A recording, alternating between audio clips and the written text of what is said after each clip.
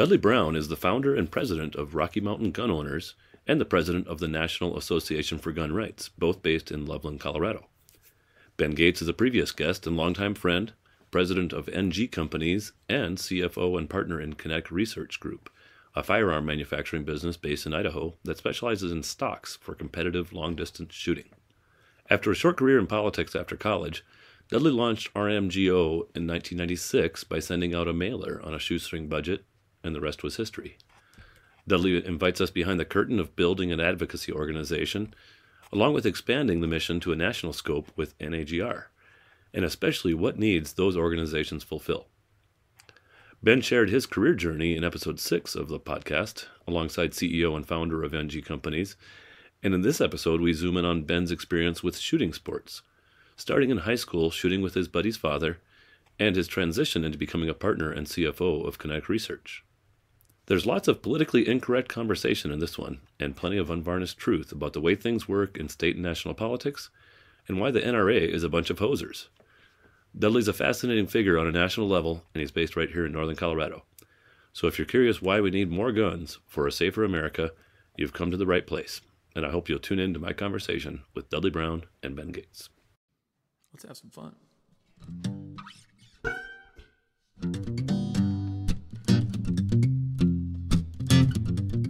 Welcome to the Loco Experience Podcast. On this show, you'll get to know business and community leaders from all around northern Colorado and beyond. Our guests share their stories, business stories, life stories, stories of triumph and of tragedy, and through it all, you'll be inspired and entertained. These conversations are real and raw, and no topics are off limits. So pop in a breath mint and get ready to meet our latest guest.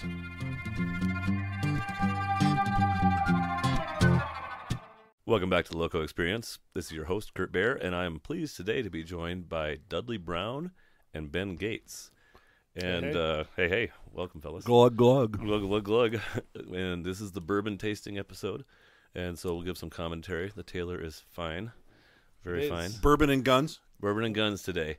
So Dudley is the president of Rocky Mountain Gun Owners, as well as the president of National Association for Gun Rights. And Ben is a longtime colleague of mine from my banking years, now president of NG Companies, and a partner in KRG, Kinetic Research Group. Yep. Gun manufacturing. We made it out. So making America safer by Arming our them. freedoms. There you go. It's true.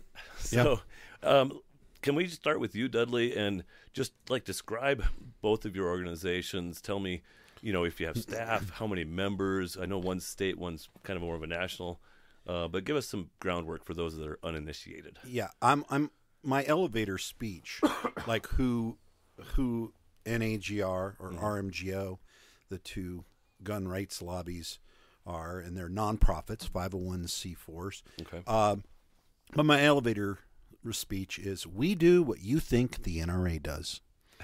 They don't actually do that. We do that. We're Rocky Mountain Gun Owners has been around since 1996. NAGR, I took over as the CEO of what then was just a piece of paper, a paper kind of tiger, a flailing, or it what never really had become barely much. even existed. I see. Somebody had an imagination of a National Association for Gun Rights. Yeah, and because we were so frustrated with the compromises and the capitulation of the NRA, Yeah. and I took over it in 2006. Okay. And was asked to lead it, and now NAGR is the second largest gun rights group in America. First, if you don't count the NRA as a gun rights group, which I don't. But Fair. we're based in Loveland, our main headquarters. But Okay. of course, like most people, we've had to learn how to do remote offices. We've had to for ever since our existence, because you're operating in state legislatures around the country, and we have staff all You've over. got people on the ground kind of thing. Yeah, we have a DC office, but we have right now I think we have about 65, close to 70 staff, and is it mixed? Are they two separated in terms of the staffing? NAGR is the majority of the staff. We have Yeah. we have 2 staff members for RMGO here in the state. More administrative kind of things and local events and whatever, but Right. the big horsepower goes to the NAGR. Well, they are 2 separate legal entities. Fair. So is the We best keep way them to that describe way. them. And and we work in politics, but we work on the Second Amendment issues, and of course, to work on Second Amendment issues, you have to use the First Amendment. Fair. So whenever I'm interviewed by a member of the press, and they say, "Gee, why aren't you in favor of these Brady background checks before someone buys a gun?" I'm opposed to not only that on the Second Amendment, but I'm opposed to it on the First Amendment.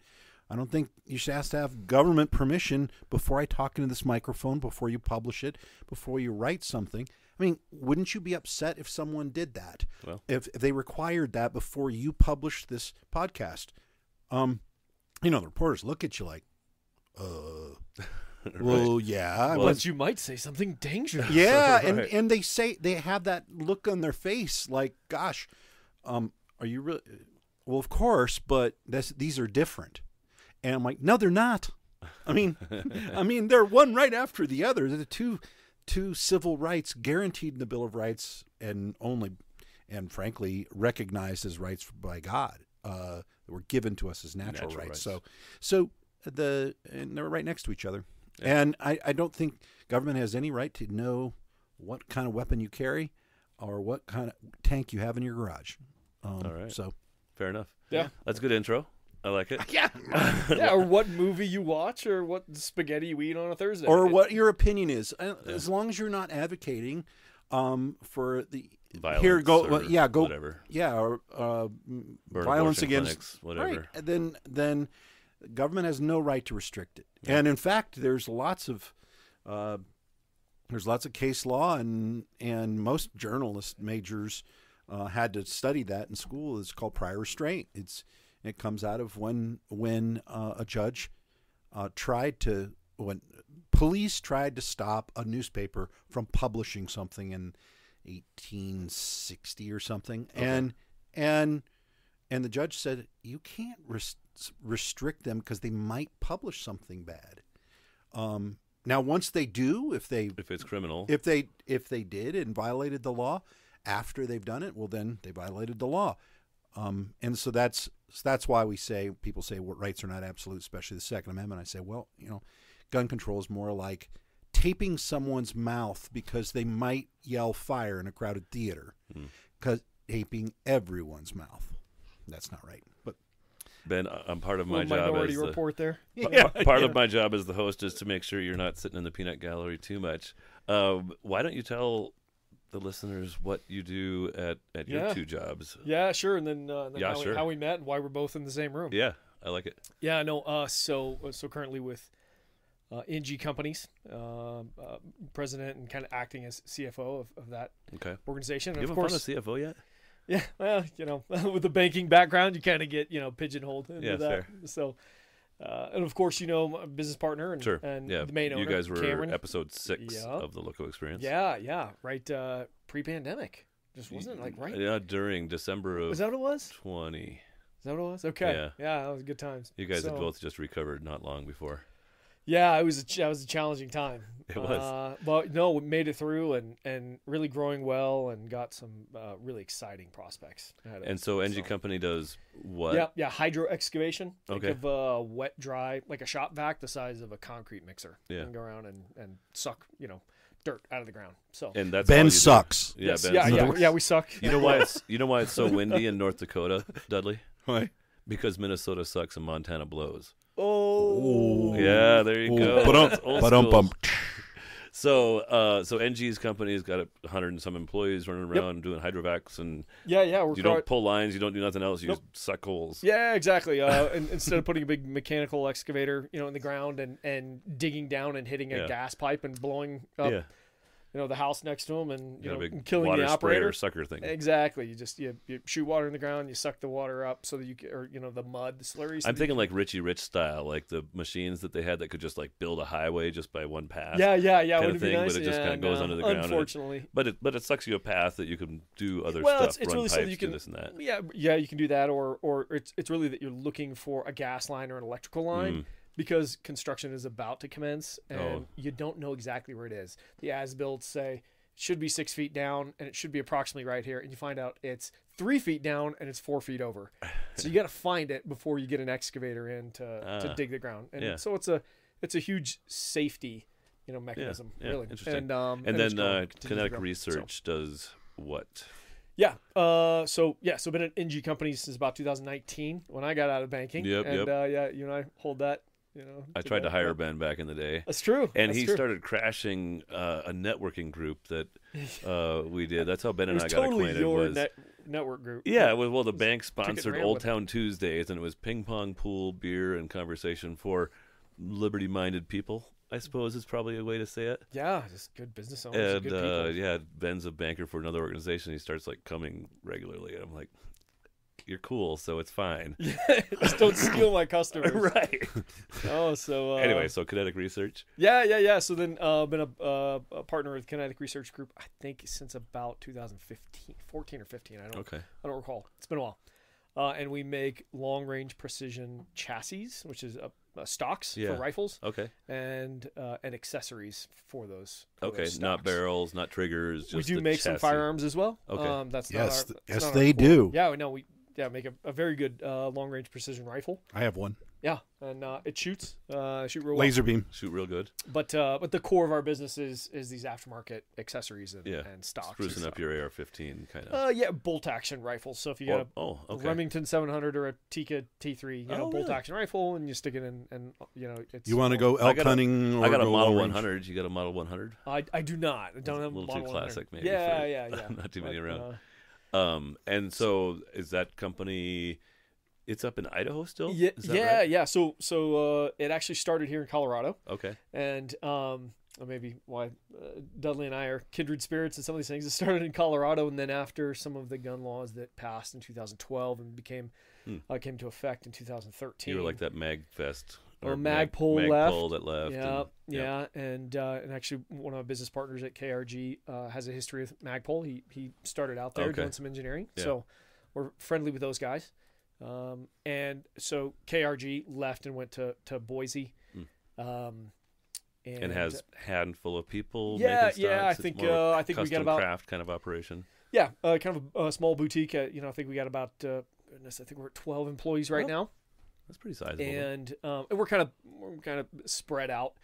A couple of our partners are in Boise. Most of our operations are up in Coeur d'Alene, Idaho. Wow. I'm here. Seems like an interesting place to find a labor force in Coeur d'Alene. But yeah. whatever. And that's become kind of a rich person's haven. We sort of Right.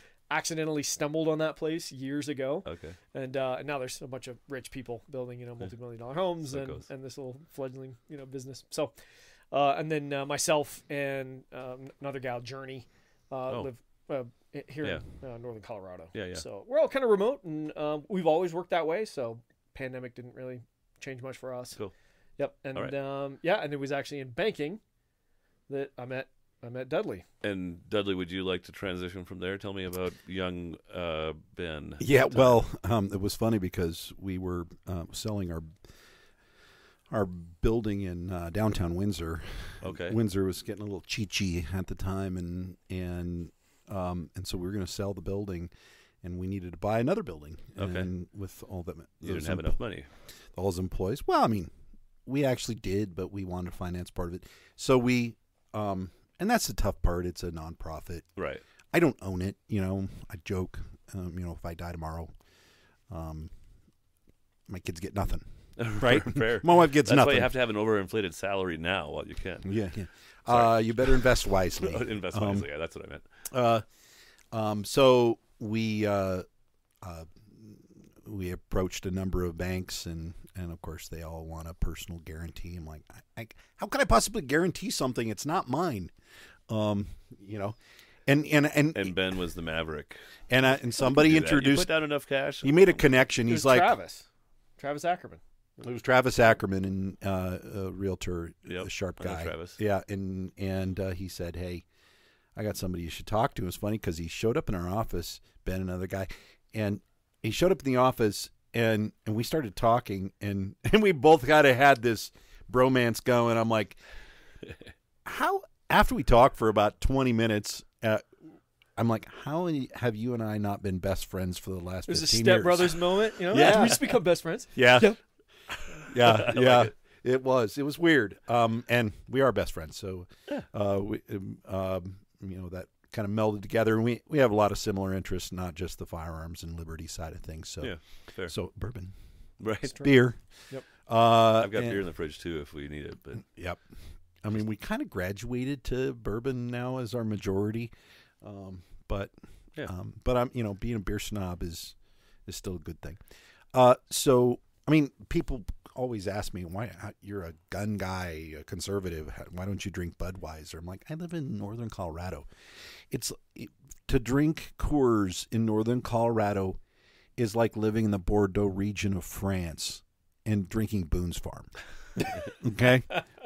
I mean, that doesn't make any sense. you know, I'll throw down with a banquet beer once in a while. Just Never. Never ever. College fighting words for Dudley. No, those are fighting words. Yeah. Some of my staff troll me when we have I hold things parties. a little more lightly, which is maybe why I can, hang out with. You'll live longer. Yeah, exactly. No, So I get wound up around the axle on that stuff. talk to me about what were those other things that you guys resonated about? Like, well, we're both believers. We both believe in Jesus Christ, and watch out. if Ben spills his bourbon on my couch, then you will have that in common. Yeah. Let's just do it. And we have I don't know.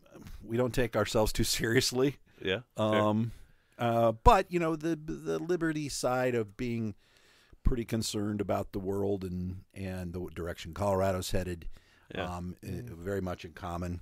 Yeah. And so, we both love cars, and I like it. Yeah, both fast cars, and I don't know, pretty much anything. Yeah. And we love shooting together, so we do a lot of that. Fair enough. Yeah, there's just those friends you have that it's not much effort. Yeah. To just for have sure. a good friendship. Well, and it's easy right away, and if there's 5 years apart, then it's easy the very next day. Always. Yeah. Yep. Right. Yep. Blessed to have a few. Yeah, of and those. we kind of, I think we both recognized that right away. We were like, now I'm older. I'm 57, so I'm a little bit older than Ben, and older than me even. Yeah. Imagine that. So I want to go back to hear about Dudley, because we kind of heard Ben's career journey in that episode 6. If you want to learn more, my favorite part from you, Ben, was your life, liberty, and pursuit of happiness, and your kind of ranking scale there. I'm sure, Dudley, you've resonate with that if you go back and listen. But I want to learn about the founding of a gun owners organization. Starting with Rocky Mountain Gun Owners, and the why and the how. And if you don't mind, I'd like to jump in the time machine and go back there. Yeah. You were CSU grad. You were where did you come from? I'm actually one credit short at CSU. Oh, not a grad. Oh, so, literally Loser. one credit. I'm going to totally judge Drop you now. out. I know. Drop out. That's okay. I flunked. My bourbon's gone already, but I think I got a lighter pour than you guys. Mm-hmm. Here, I'll catch up with you. Okay. So actually, I was hired by U.S. Senator Bill Armstrong while I was in college. I was college Republican state chairman, and I was hired to fill a position with him, and did that in 1989, and I was this snot-nosed kid out representing the senior U.S. senator from Colorado. Yeah. And how did that happen? Armstrong. Well, I mean, I had a lot of political experience already. Yeah. Working in politics, but did you grow up that way? Were your family involved? Tell me where you came from. I grew up in overseas, and then in my dad was a military? petroleum engineer. Oh, okay. And we were actually living in Tripoli, Libya when I was born. Wow. Came back to have me. My mom came back to Wyoming to have me. I went to high school in Spearfish, South Dakota, north end of the Black Hills. Just went through Spearfish. Okay.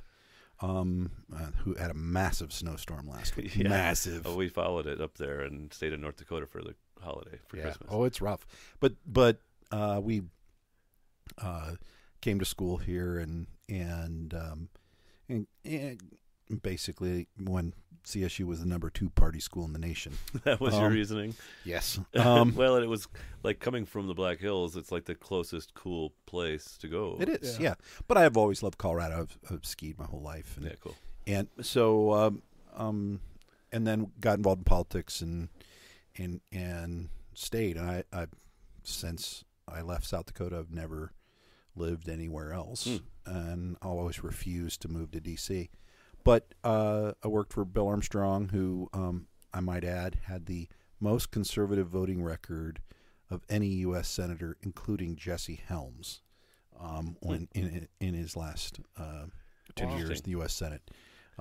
He was a pretty rock solid conservative, and worked for him. Then worked for the Colorado legislature down the state capitol. Had an office in the state capitol, and I was the consultant for and media advisor for the House Republicans. Wow. And so you had like a communications background, and that was just what you were good at, kind of ultimately. Yeah. Knack for I really didn't language. have any great communications background. I can write. Yeah. And so and did that job for the House Republicans, and then got involved with some very, very conservative groups within the Republican Party, the National Right to Work Committee, which seeks to stop forced unionism, and a number of other conservative conspiracies, and then I was asked. I mean, I was always very passionate about guns. Grew up hunting birds and shooting and stuff in South Dakota, but I kind of looking at getting involved, and I started watching as the NRA had was giving A ratings like after dinner mints to politicians who voted like them, and I'm like, this is wrong, and started getting involved, and I was actually a contract lobbyist for the state affiliate of the NRA for about a year and a half. Okay. And you're like, these guys are a bunch of hosers. Yeah, and that Basically. was hosers. Hey. I actually and I refused that year at 1993. I refused a job with the NRA, and then in '96 I started Rocky Mountain Gun Owners. Okay. And it was tough, obviously you're starting from scratch. Was it a membership organization? Yeah, it's again, it's 501c4 membership organization that people and so it was an advocacy volunteer organization, donates and right advocate from in the start. legislature. Right. And remember, this is Colorado when we had a May issue concealed carry law, so sheriffs could or could not issue you permits. Larimer County was an interesting part of that because the existing Republican sheriff here, Richard Shockley, had only issued 3 permits, and they were all to big donors of his.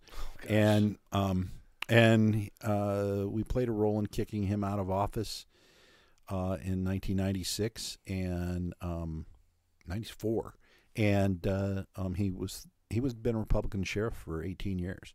Wow. And he got booted. Ben, what were you doing in 1994?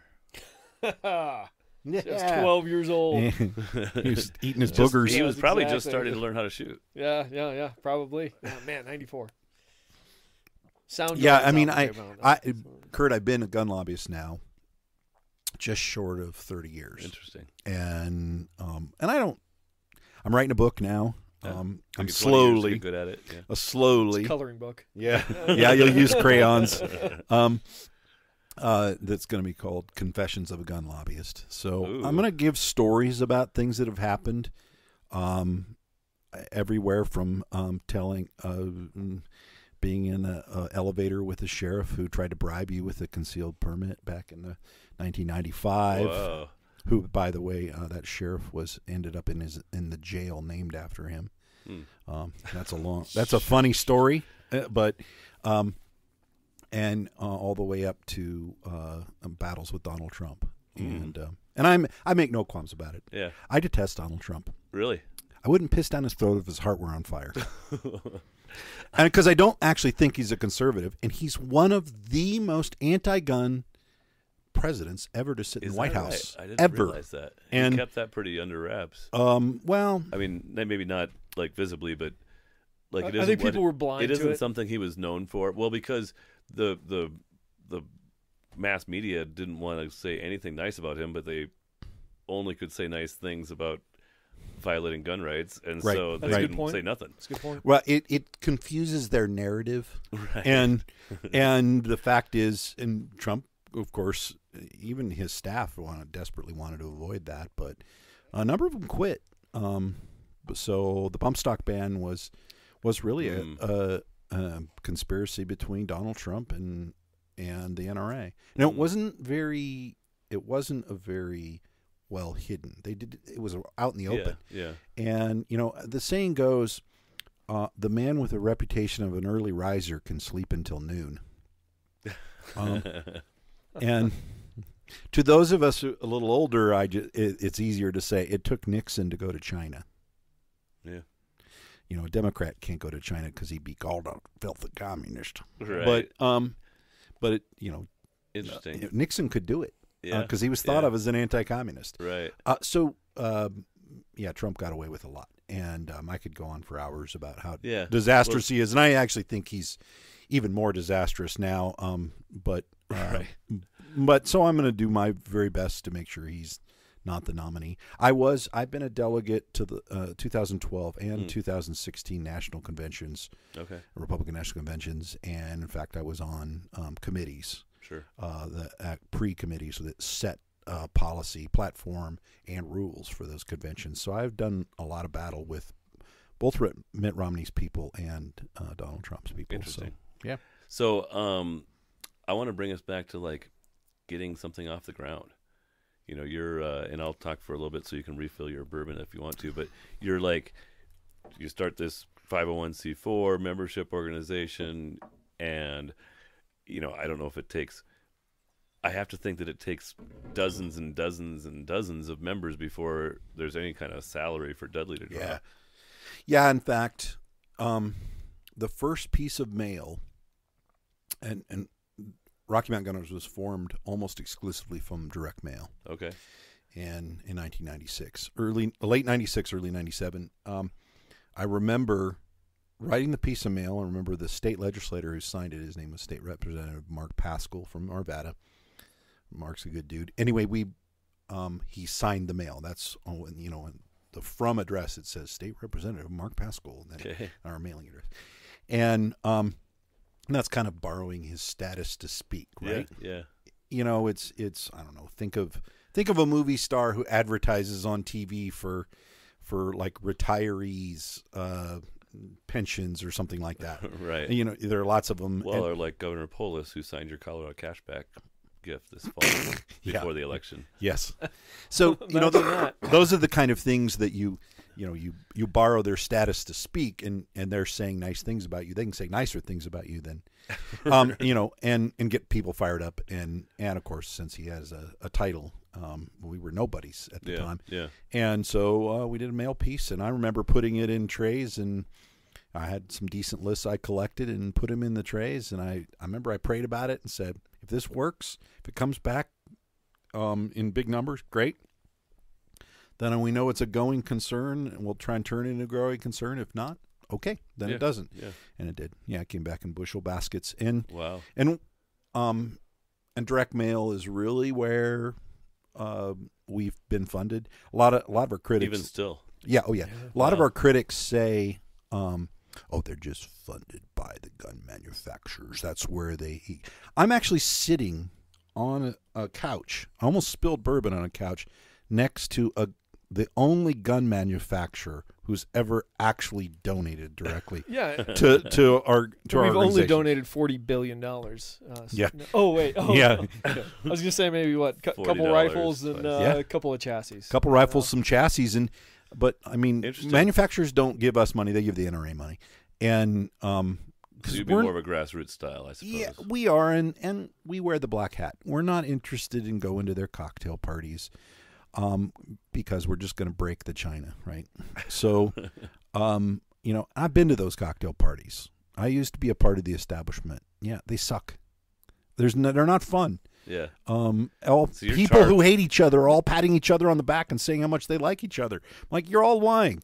I'd rather be out shooting or drinking good bourbon. So, it's a really important thing to consider. You're not owned by anybody, and that's been my experience. Both, seeing you work professionally, but also being friends. I can say that Dudley's like an equal opportunity offender, unownable. And so and so there's something that's very freeing about that.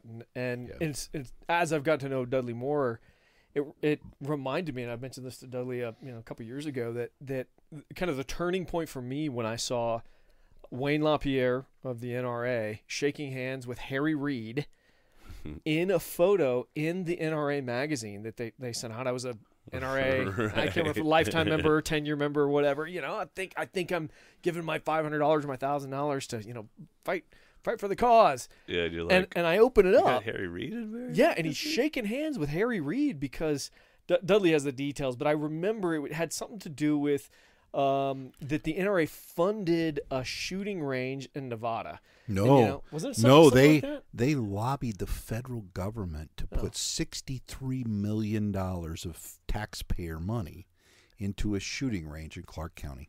So there's a little bit more behind this. Perfect. I see this photo, and it's like, you're shaking hands with the devil, man. What in the world? And it was promoted like, you got some of the devil's juice. And so they being the NRA, gave like I don't know if it was a rating or pro Harry Reid or vote for Harry. He's a friend of gun owners. Yeah. Actually, Wayne LaPierre on video at that said he's a true champion of the Second Amendment. And that was kind of my red pill moment as far as the NRA is concerned.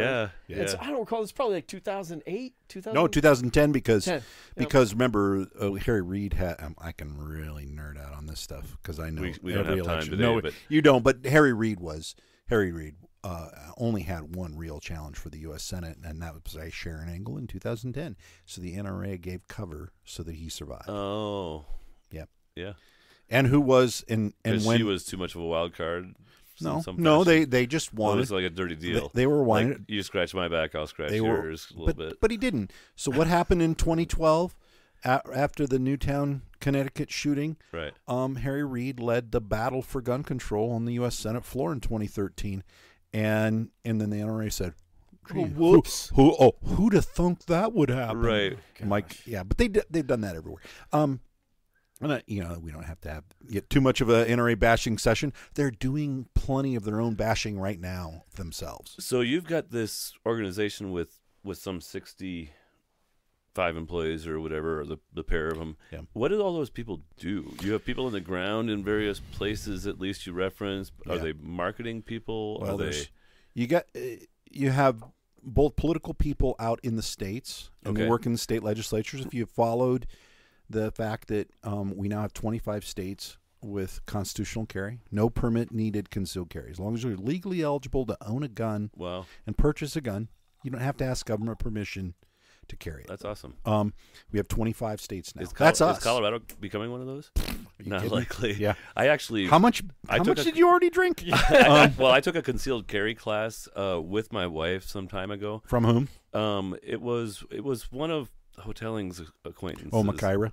Yeah, but it was before that was quite formal. It was one of his friends or something. He recommended it. Anyway, and it was a great class and stuff. And then I never followed through with getting the carry because, in part, like I feel like that would be a flag of, okay, this guy's got guns. Go get his guns. If there's ever a go get your guns time in Colorado. Have you ever bought a gun from a store? I never have. Okay. Well, there you go. Well, but you just advertise you have guns. So. I don't have a gun. I never said I have a gun. I lost them all in a boating accident.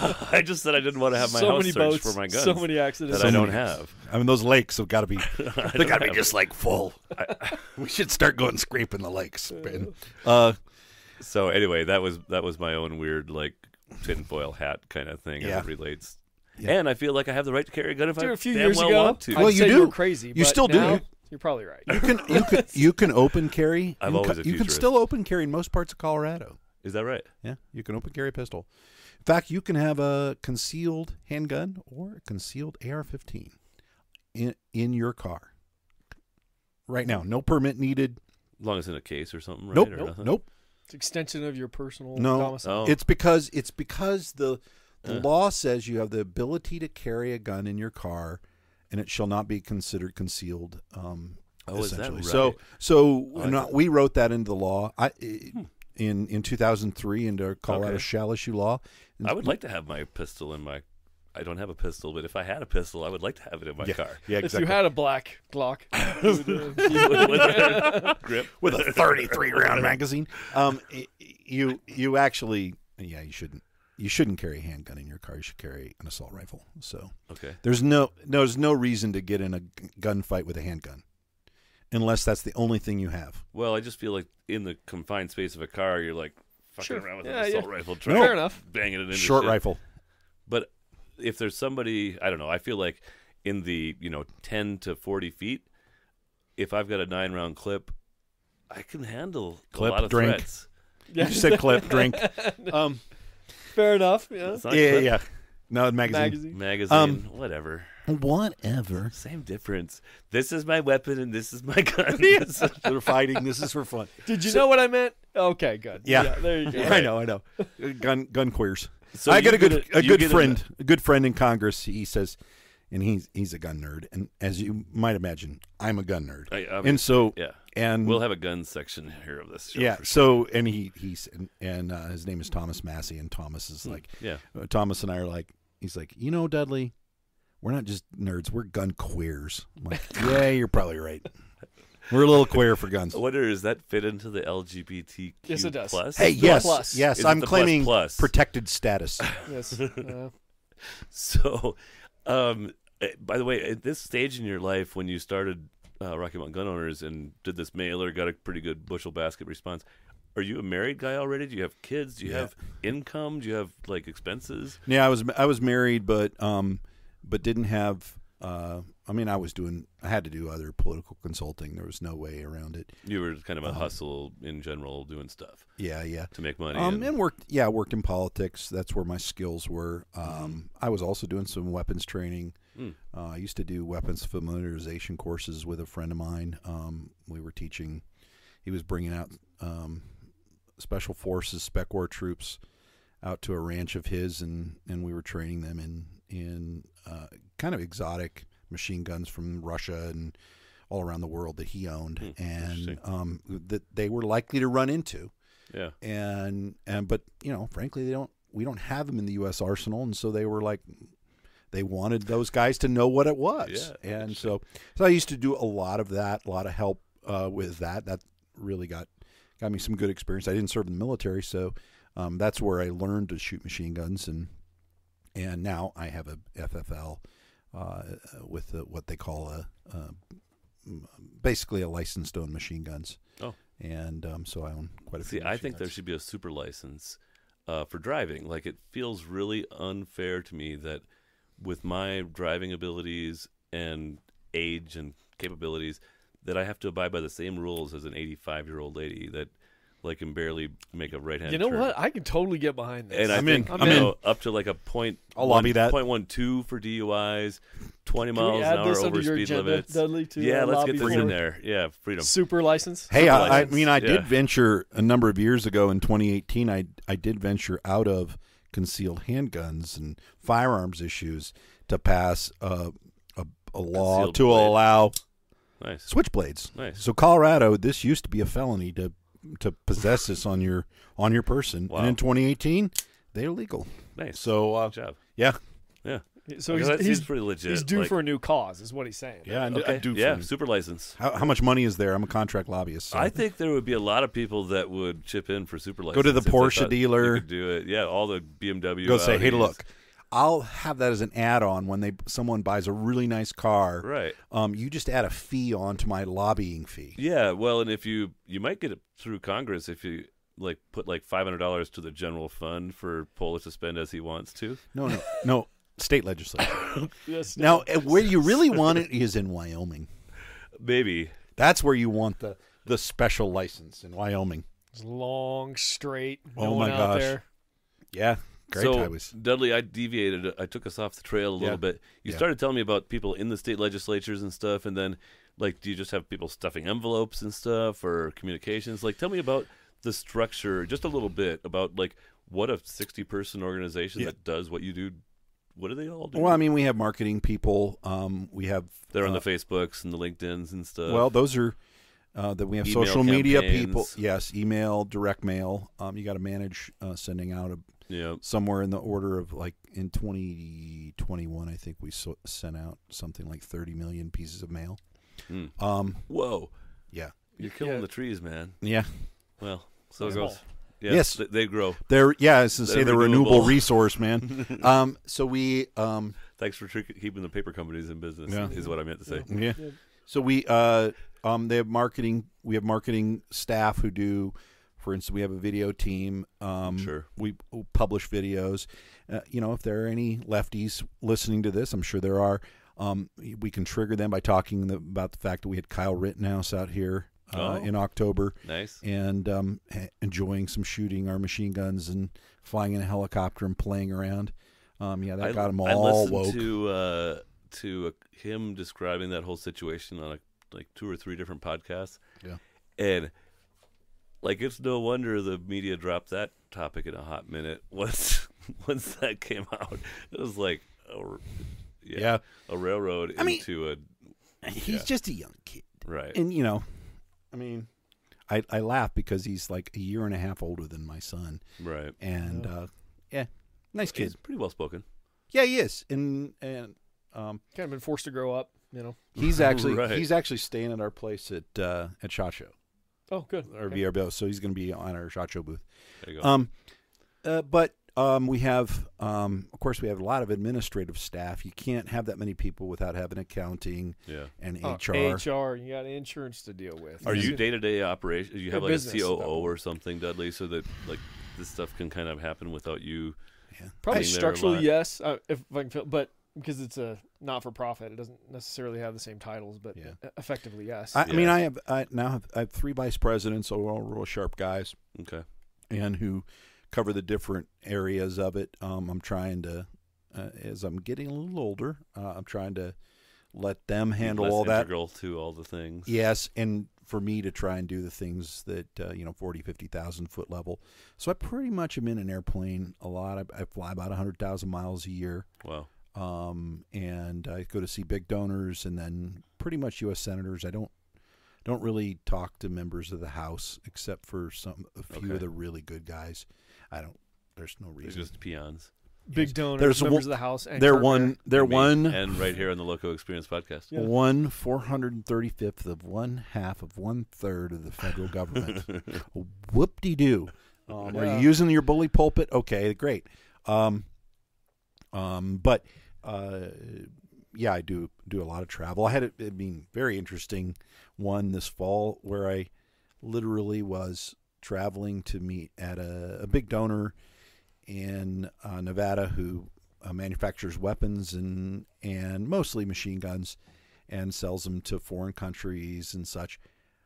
And while we were at the meeting, he said, "You're going to have to excuse me. I have to go talk to these people. The Ukrainian military attaché is here in the building, and they wanted to." I just saw your Instagram post on that today. They wanted to talk to whoever can sell them the big guns, and they wanted to. Well, they were there to look at the same guns I was looking at. So, Mark 19 grenade launchers and 50 cal machine guns. But anyway, I have some interesting meetings. I mean, it's not boring. The weirdest single day I ever had in my life was with a donor, and one of his friends walked in, and it was the King of Spain. I'm not kidding you. And he said, "This you got to." is not the punchline. Yeah. He called. And his title is you address him as Your Majesty. I'm like, yeah, you know what? I'm pretty sure I'm going to use that every time I talk to him, because where else do you get to use Your Majesty, right? And not I asked my wife sarcasm. to use that, and she she didn't like that. It doesn't work, huh? Okay. Does not. Yeah. Ben, I want to get you back in the conversation a little bit. Talk to me about your relationship with guns. Yeah. Like where did that? Were you raised that way, if you will, hunting and shooting and whatever? No hunting, no shooting. You have an older brother, I remember. Yeah, older brother. He's a surgeon now, and so he doesn't have guns, or he does. No, he does. In fact, he's an avid hunter. Okay, quite a good hunter. And gosh, I bet if he could go every weekend, he would. He lives up in Cheyenne. Yeah, good guy. And then, my father's a professor of civil engineering here in Fort Collins, and just good dude. And yeah, I bet your dad. Yeah, so he came to a Matthews House event with us. Once or twice. Yeah, you met him. So, I was 6 years old when my grandfather in Louisiana handed me a single shot .22 rifle. Mm-hmm. And took us out to an old military base that been decommissioned, I don't know, 50 years prior or something like that. And so we drove out into the woods, and And I remember him taking a ballpoint pen, like a Bic pen, Okay. and he stuck it in the sand, sticking up, and I don't know, maybe 25, 50, feet away. I don't know, but just enough for a 6-year-old. Right. And with little iron sights, he gave me one bullet and stuck it in there. And he said, "Okay, shoot the pen." And I shot the pen in half. Wow. I will, there's certain experiences in your life that you never forget. Yeah. I will never forget that moment. So thank you, Granddad. That was kind of the beginning, being 6 years old. And that was just this intrigue with rifles as well, and maybe particularly now. But at the time, maybe not realizing, wow, I'm over here and I'm able to shoot this tiny thing over there, and I can do it over and over and over again. It's just, I don't know, it's just fun, it's mechanics. I just told a story of from when I was about 5, my first time making a 22 shell go off, and it was behind my parents' house, and I knew it went bang somehow or whatever, so I smashed it with a rock. Oh! And it went bang, and it shot the house, like went right past me and shot the house, and I was like, I'm lucky that didn't go through my tummy. Yeah. Anyway, I told that story to my mom and my sister over the last weekend. And they're like, "That's what that was." Yeah, that was the first and last time I did that experiment. Yeah, no. So, 6 years old. That's when that started, and then a dear friend of mine, Landon Lynch, as we were growing up. I was probably, I don't know, we were probably 12 years old or something like that. And it was his father, Doug Lynch. Doug, if you're listening, thank you. Doug, that took us out shooting. Yeah. And Doug now works at Burris, which is really? Yeah. Wow, I haven't heard this story. Yeah, so Doug works at Burris. Used to be a tech guy and scope manufacturer in Greeley. Scope manufacturer, yep, in Greeley. Yeah, Burris and Steiner are owned by Beretta, but they're headquartered out of there, Greeley, or at least the Burris division is.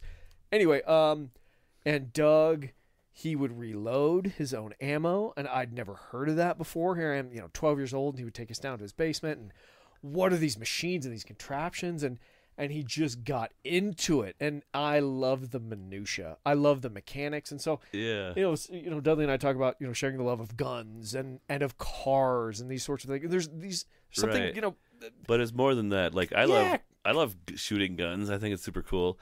I'm annoyed by cleaning guns. I don't want to take them apart and put them back together, but you probably do. But you love motorcycles. There's something about the mechanics of seeing all of these materials come together in such a way that it causes some kind of kinetic energy or movement or I can put all these stationary things together and then they become a motion driven thing with energy and so it amazed me that he would make his own ammunition and then we would take it out and we'd shoot it and it was really accurate.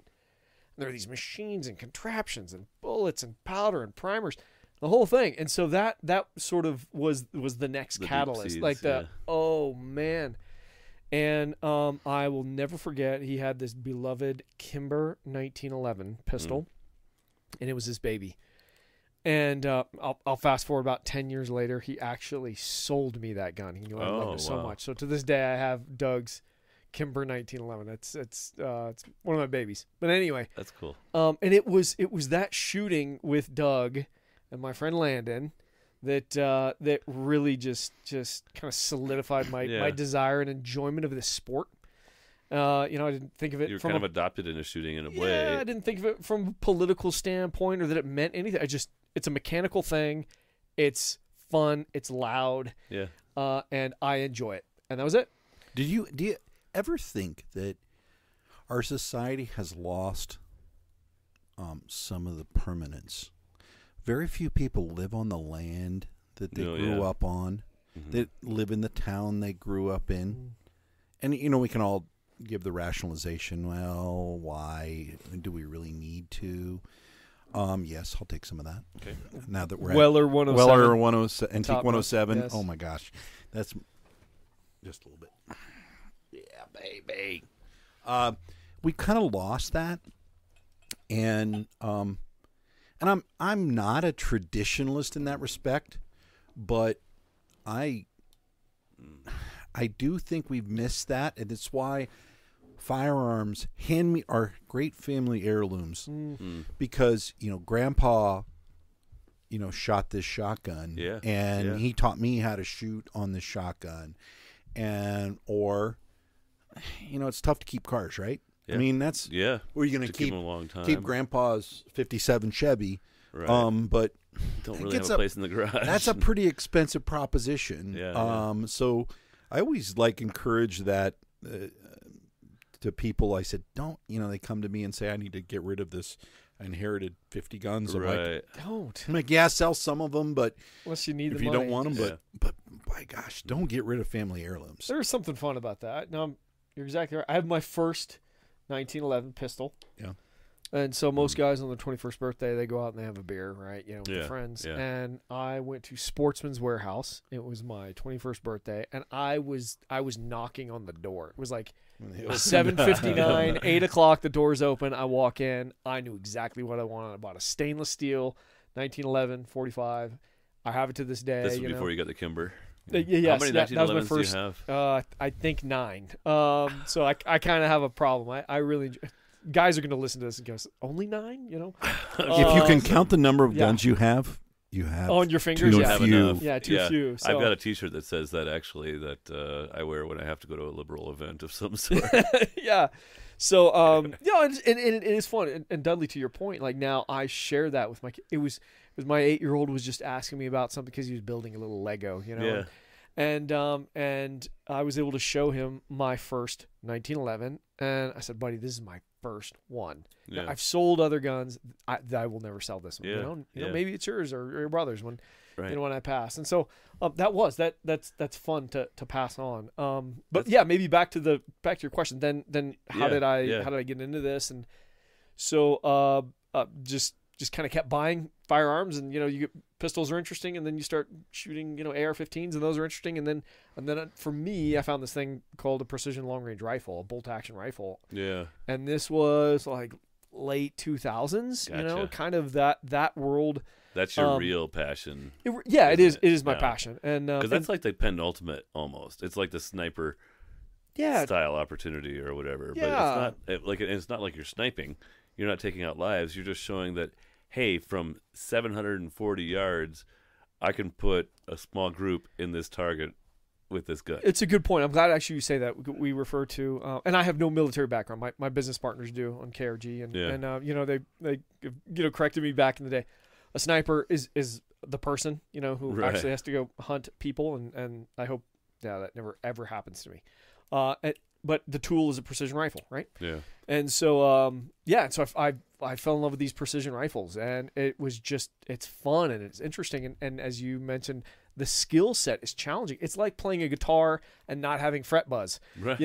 Like it's difficult to shoot 700, 800, 900 yards consistently and over and over and in different situations. Yeah. There is a skill set to it. Of course, just like a great guitar, that guitar is going to sound a little better if it's a quality built instrument, and a good precision rifle is going to shoot a little more consistent if it's a quality built, precision tool, but it's up to the shooter.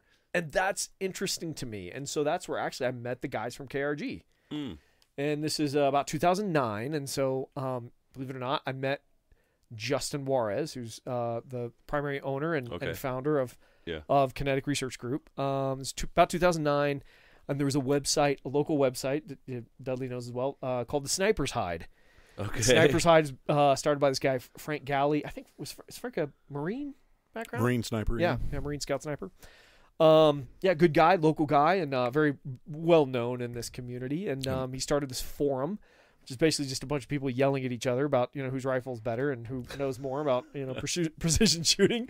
But that's kind of where I learned, is just reading all these guys' information. It was just this. It was like I've done with motorcycles. Frankly, like Yes. I consumed every Cycle World from 1990, 89 or 91 or something like that up through a few years ago. Every time, And so for guys like, in my age, my generation, 40, at the time, like that was the place to find information was Sniper's Hide and forums online on the internet. So there was this guy, Justin, and he posts that he is making a rifle stock, and And I just out of nowhere, I sent him a message, and it turns out he was in Colorado. I said, "Hey, I'm in Colorado. I'll shoot that thing for you." You know, you're kind of an idiot. Like, I want something free. Can I shoot your gun? I'll give you some free exposure. Yeah, free exposure. Right? Yeah, worth nothing. Anyway, and were you competing or something like that? No, he was online. He said, "I'm making this this new stock. We call him a chassis." Want some feedback? Yeah. I mean, I just kind of that's how it started, and then another mutual friend kind of connected us, and turns out he was in Longmont up here in the Fort Collins area, and we met and ended up shooting some guns together, and we just stayed in touch. We stayed kind of acquaintances, close acquaintances, and then after the gun law issues here in Colorado in 2012, he left, and we just we call every couple 6 months or something like that and just connect, and so there's an opportunity. He said, "Hey, we like you." Those guys, use a nerdy banker right? type So it was guy. actually he, his brother, and his good friend John. So Justin, Vincent, John started the company. They're all Army SF guys, and with various sniper backgrounds. Actual, the real deal. Right. And me, a banker. At the time, and they said, "Hey, we could use a little, help on the finance side, just kind of business perspective, and we don't hate you." That's kind of it. We kind of trust you, which is unusual for a banker. Yeah, exactly. Yeah, how'd that happen? So I lied to him a lot. That's how it works. No, and so we just became friends, and I bought into the company back then. Again, 2013, 2014, somewhere in that range. And we just been friends and business partners. Were you since. acquainted with Dudley? So. Before no, that, so I was when working did you at guys first get acquainted? 17. 17. I was working at Advantage Bank here in Fort Collins, and our more friends. acquainted because of your involvement with the industry through KRG and stuff like that, right? Yeah, just knowing the challenge. Yeah, so Travis is like, "Hey, you got to meet this guy that I'm trying to help find a building, and it's a little unique situation. Can you help finance him?" And a banker, your answer is always yes, of course. until you find out more about it. And so we went over and met Dudley in person. Same thing. I left. I was like, "Why are we not friends?" I don't know why we'll have to be friends for here. Yeah.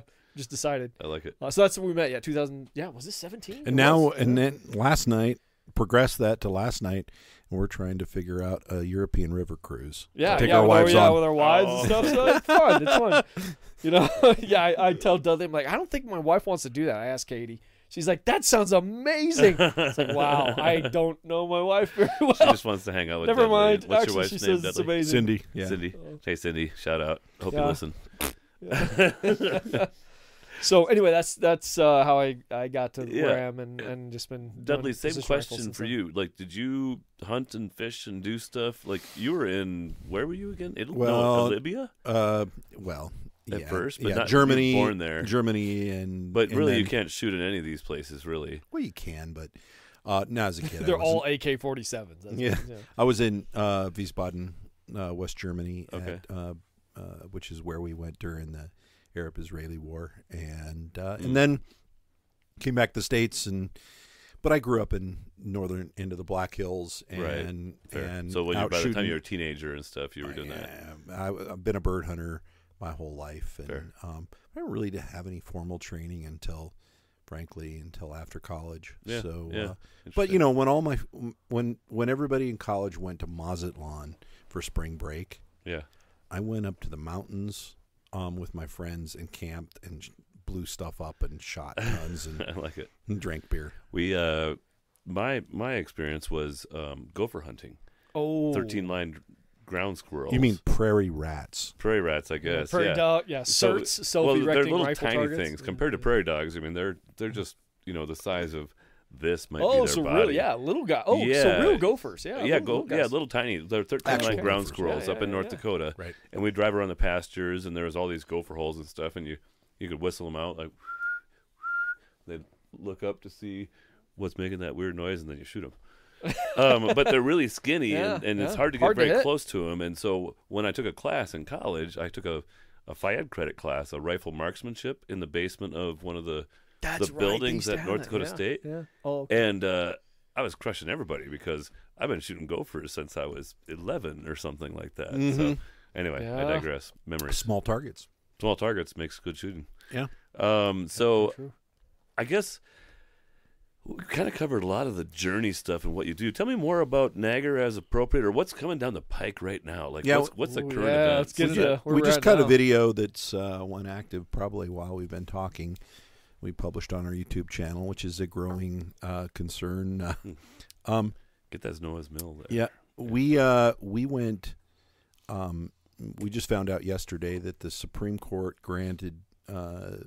is going to hear another New York case, because if you recall, last summer, when the Bruin decision was issued, and Supreme Court Justice Clarence Thomas said, you got to show text, history, and tradition of gun control, otherwise it's just not valid. Yeah, I remember that. Second Amendment protects it, and then New York passed a pretty bad response immediately, and basically flew the bird at Clarence Thomas. Oh. And so all of us, Rookie mistake right there. yeah, all of us have been wondering, when is that going to? Yeah. Is it what's going to happen? Is this, what happens if like California just keeps defying the Supreme Court? Right. And even cynically, a lot of gun owners are very worried about that. They're like, this might not bode well. They'll just ignore the Supreme Court. Well, yesterday, the Supreme Court said, yeah, we're going to rehear that. And I think what they're going to do is pull down New York's pants and paddle their ass. Yeah. And if that happens, we are having a watch party for that. Because be Sorry, honest, just Kurt. The metaphor Yeah, is too strong. I know the optics are great. The Second Amendment and the Second Amendment of the Constitution and the Bill of Rights is just a piece of paper in archives in Washington, D.C. It hasn't done crap. Yeah. Now, I was quoted in the Chicago McDonald case back many years ago. Our brief was, and it really, okay, but it never really stopped anything. My real litmus test is, does it stop gun control from passing and being enacted? And it hasn't. And Colorado's a great case. In 2013, we passed a magazine ban for extremely common magazines for greater than 15 rounds, and the state legislature passed it. And I know Some people with magazines greater than 15 rounds. And How- we will, oh my let's gosh. get into that. So, and what happened was we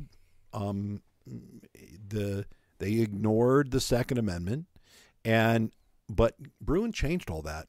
The Clarence Thomas's opinion on the Bruin decision this summer changed all of it, which is why we right now have 7 federal lawsuits all so you're around the feeling country. your oats right now. Oh yes, Like this has fueled your fires and ability to get stuff done at the state level even more so. In fact, we filed against the town of Superior.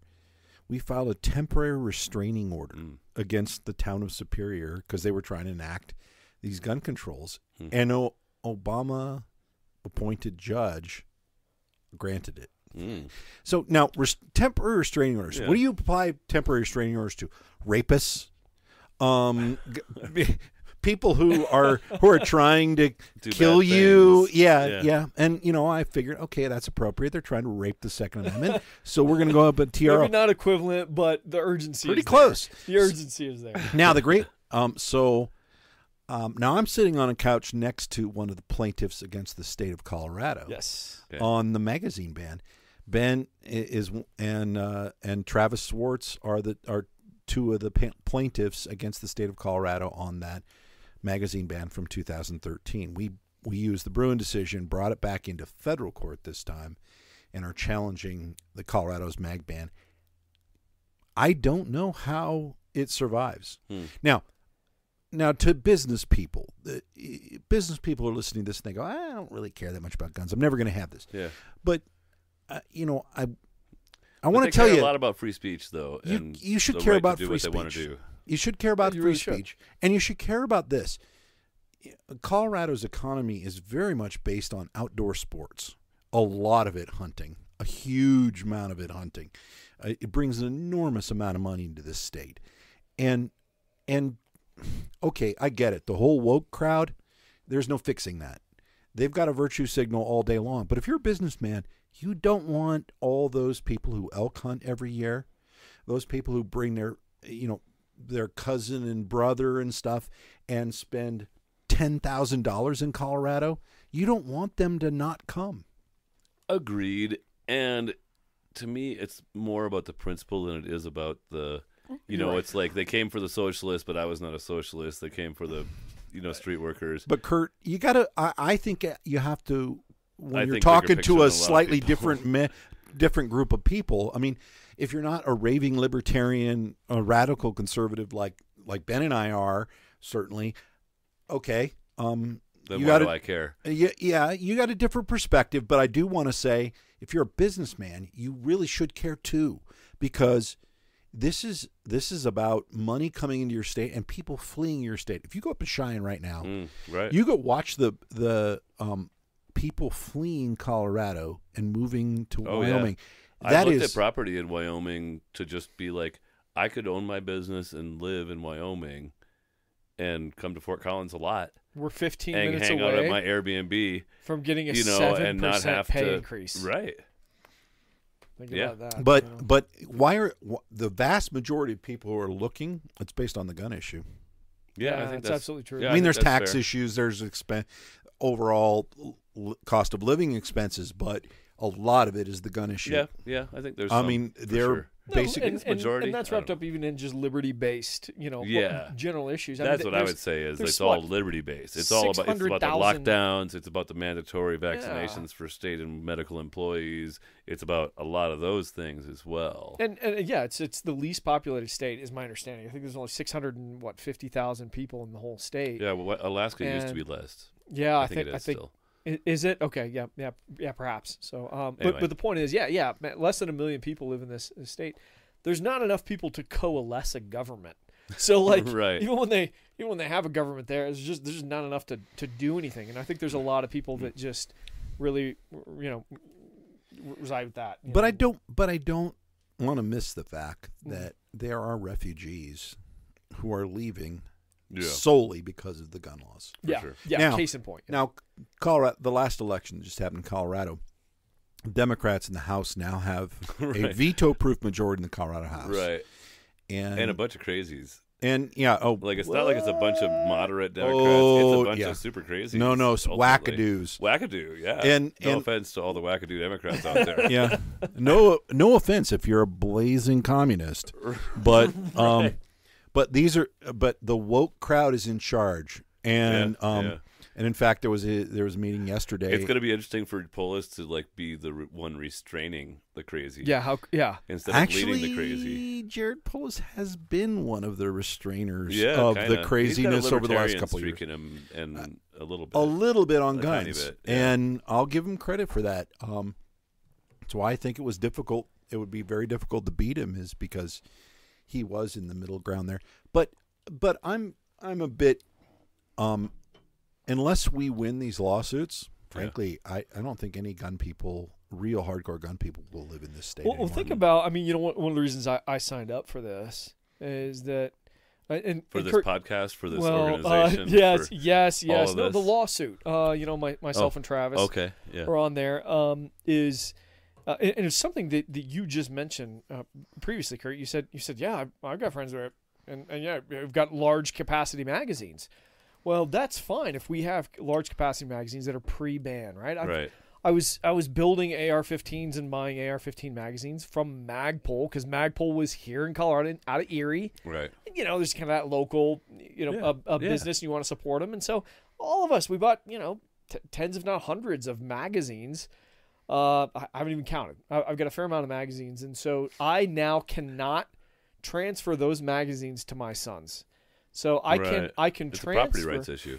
So I can transfer my AR-15 over to my son. I cannot transfer the standard capacity magazine that goes in that AR-15 to my son. Therefore, by de facto, rendering that gun useless and restricting. Well, you can put a smaller capacity magazine. Why that's not a standard. Yeah, that's not a standard capacity magazine. It's still okay. So in Colorado, when in 2013, when the mag ban was passed, and of course, as that you was imagine, Columbine response, right? No, that was Newtown. Columbine was 99. Okay. Wow, that long ago? Yeah. It seems like just the other day. Should I pour you another bourbon? Yeah, well, one school shooting. Oh wait, can we make a bourbon pause here? Sure. Okay. Yeah, actually, we should take a little break. Actually, well, we could. No, the question is the question about the bourbons. The question about the bourbon is have you been able to taste the difference? Yes, for sure. So we have the Taylor's the winner. We have E.H. Taylor single barrel. We have Weller Antique 107, which is very nice. It's very in your face. We have which is 107 proof. The E.H. Taylor's 100 proof. We have Bell Mead Reserve, which is 108. But it's smoother. It's easier. I think I like the Weller better. Then we have Noah Mills. Actually, is that Noah's Mill is about 110 proof? I think maybe. I was saying I need to get my reading glasses. I lost my reading glasses, so I can't tell what proof it is. I will say the Antique 107, which came from my place, is there's a little bit left. I don't think that's the taste when you open that barrel. Really? When you open that bottle. I really like that one. That's solid. That's not as good as it is when you it's open fresh. it. Yep. Okay. And in fact, I've asked that question because I know people who gas their bourbons when you put a gas in the top of the bourbon. Like argon. Yeah. It settles out and it removes the oxygen from being able to touch the. So it doesn't oxidize. Yeah. So I'm actually pretty happy with this Noah Mill thing. It's really quite pleasant. Sorry, but that E.H. Taylor, none of those are even on the same planet as the E.H. Taylor. I think the 107's close, but I would say E.H. Taylor then 107. I'd pay triple the price for that. How much is the E.H. Taylor? Now, boy, that single barrel's probably got to be what 200, give or take. On the secondary market. Because you can't buy it right now. Yeah, you just can't find it. Yeah. I think I got that as a present from. Oh, thanks for sharing your fancy bourbon. I bought like a $80 bottle of bourbon, like because I wanted to not like totally. That's good. That's good. Yeah, it's quality. That's quality. So I was just checking because I love E.H. Taylor. Yeah, that's your favorite. I'm looking. Favorite. I actually have a couple guys, including Taylor Rhodes, looking for that right now. Dudley will give you $40, $60 finder's fee for the rest of that bottle, Ben. Okay, so we're actually going to take a little break here. Okay. The Loco Experience is sponsored by InMotion, providing next-day delivery for local businesses. If you need anything delivered in northern Colorado, InMotion's flat-fee service is a great resource for your business. Delivering from the Wyoming border to Denver and anywhere in between, their clients range from small breweries to real estate companies. InMotion can deliver almost anything you can imagine. If this fits a need for your business, contact InMotion directly by emailing them at inmotionnoco@gmail.com. That's INMOTIONNOCO@gmail.com, and mention you heard it on the Loco Experience.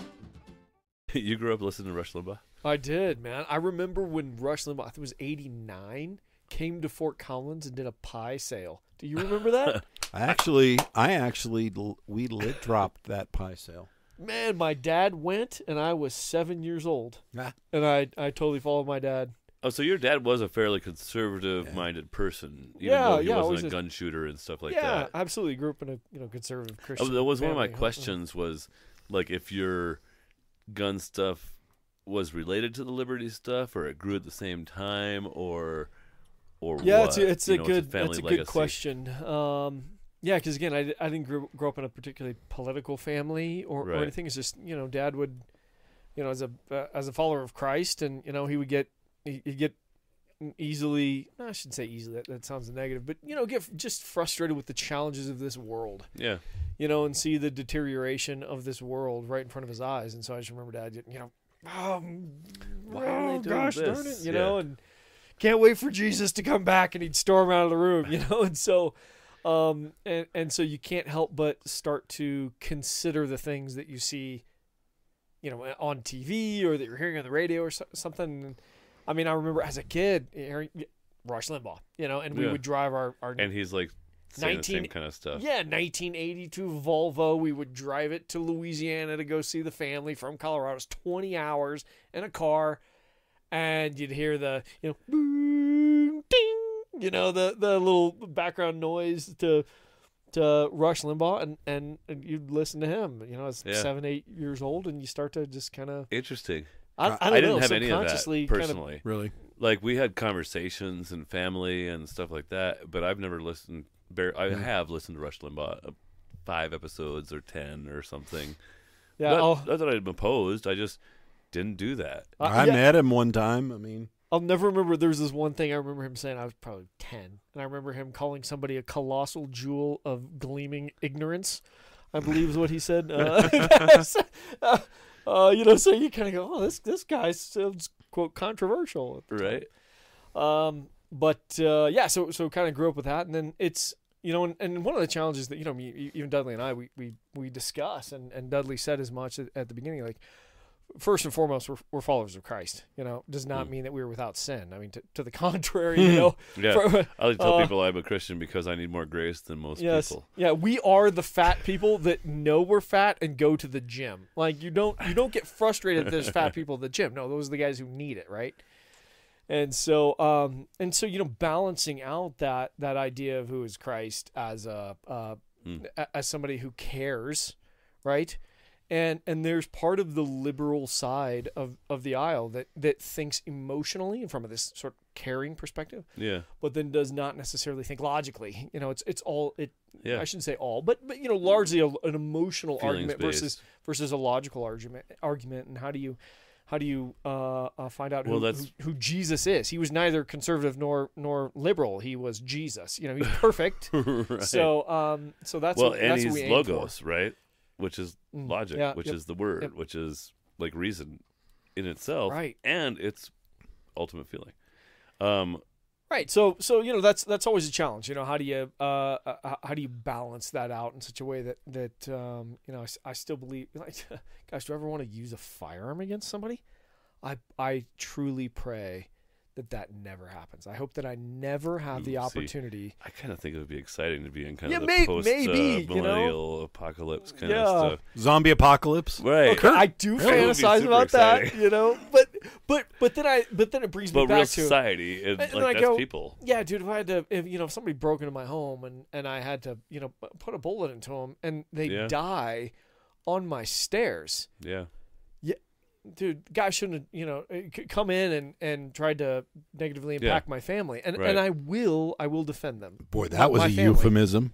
Negatively impact my family. Negatively impact my family. All right. So, but I'll bust a cap in the bitch. Heaven forbid. Right. No, so I take the opinion of, you know, I pray, God, may that never happen, so that I never have to find that out. Yeah. I don't want to. And I don't hold it against anybody who has. To the contrary, I think you know, sometimes That's one of the greatest acts of nobility is to defend others. Yeah, I mean, listen, you know, sinful people make their decision, and sometimes that's to commit some pretty intolerable acts, and they need to be called out, sometimes physically for them. And by doing so, they might have to take the asphalt temperature challenge. What's the asphalt temperature? It's a guy from Active Self Protection. Like he breaks down all the shootings. Your face in the asphalt. He's like, yeah, that guy took the asphalt temperature challenge. Yeah. His cheek was pressed on the asphalt for about 30 seconds. He knew how cold it was. Once he was dead. That one. Yeah. Asphalt temperature. What's the temperature of asphalt? Yeah. No, I get It could be hot. Yeah. So, I wanted to ask 2 more questions about NAGR, Colorado Gun RMGO. Yeah, go ahead. And then we're going to get into faith, family politics, and then we're going to wrap it up and get you guys out of here. Love it. First, like, what's the future hold for your organization, for NAGR, National Association for Gun Rights, especially, and then what's like the future of gun rights, and like what do you see coming down the pike? We talked a little bit about the Supreme Court stuff already, and maybe some of the state laws that are going to be likely turned the other way, or maybe, who knows? Hopefully, yeah. Right? Like, talk to me about what you see coming down the pike in that space, because it's been very choppy, right? You've had some big wins, you and the NRA working together, some big wins, and you know there's been some significant drawbacks in rights over the last few years. There are other organizations, and Gun Owners of America, they're good friends of ours. They're certainly state level organizations. friends of ours, but like NRA didn't do anything on Bruin. And there are a great number of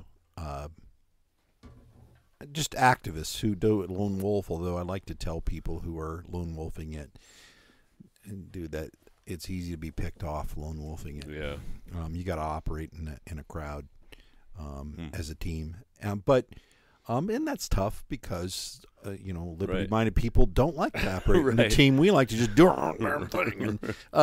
So, I think the concern is for woke states. I'm going to keep using that term because it's not just guns. Yeah, what is woke? Because my Rotary Club had a whole thing the other day where one of our members referred to woke in a derogatory way, and the other member was like, well, woke I think of as being like sensitive to the realities of class struggles or race struggles or things like that. Read it straight out of Das Kapital. Right. Yeah, he was a Marxist. The term woke, I mean, I like to chuckle at it because, of course, that's what I try to do is wake people up. You like J.P. Sears. Yeah. But awake but not woke. But I'm not I think Drag Queen Story Hour, giving 7-year-old kids dildos is a little off. Is a little more than a little off. And doing things counterproductive if we want healthy children and families in the future. Yeah, I'm. It's not that I don't think that people of different race don't have struggles. It's I think defining everything by a racial struggle can be very counterproductive. Yeah. But the woke world of gender politics is what really drives me crazy. I don't want to get sidetracked there. We can talk about more of that. Let's do it. But tell me about the future, like from a gun standpoint. Yeah, I think because I guess what you're saying is that this woke stuff is a very distinct challenge to maintaining the freedoms and rights, especially free speech. Like you're not just a Second Amendment organization anymore, like you were.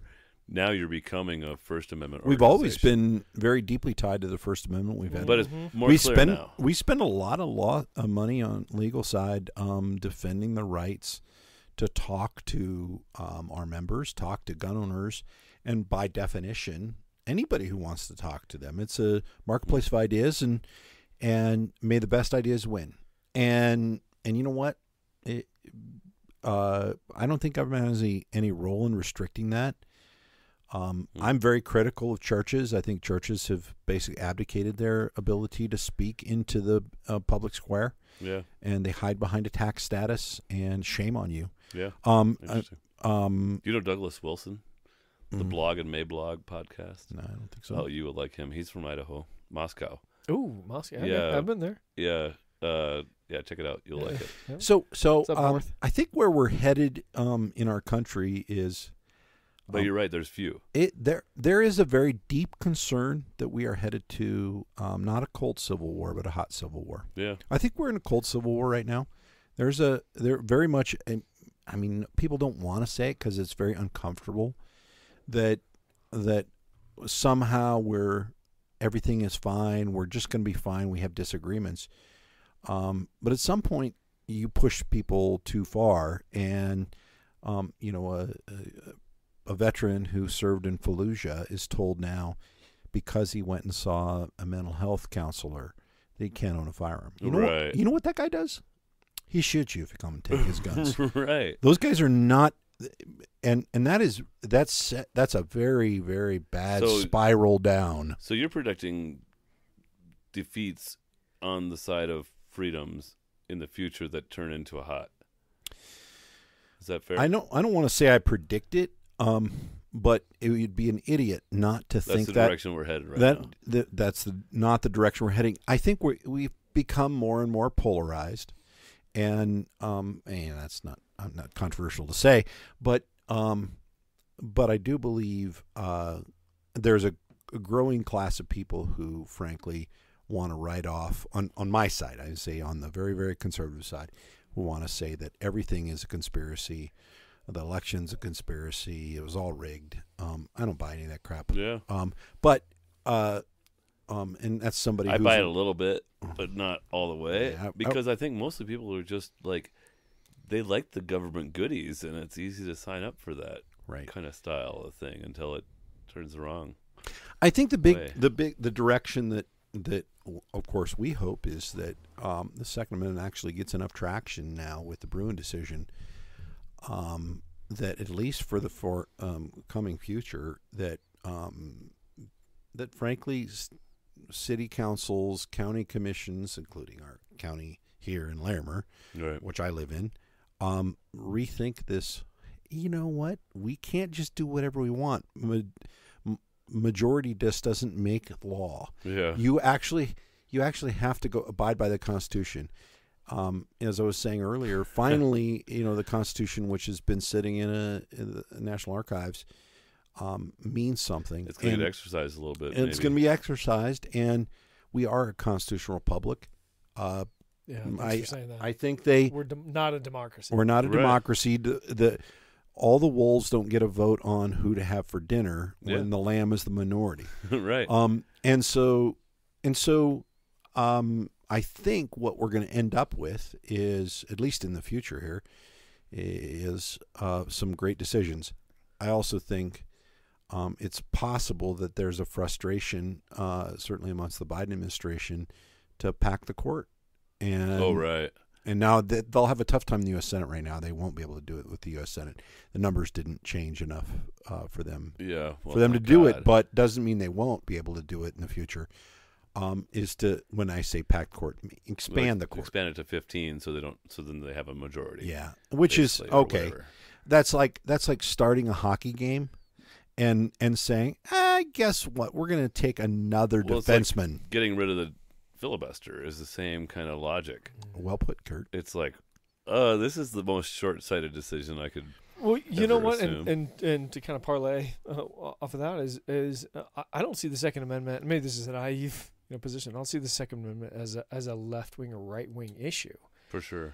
I'm always I truly am a little confused. Historically, as to it was why the left wing that feared the government. Right. And so I'm confused as to why it's a right wing issue. I think that everybody should distrust their government, and it's. I just thought of something clever. I want to share it. Yeah, please do. We used to be like maybe 50 or 100 years ago, government was like a necessary evil, and now it's more like an evil necessary.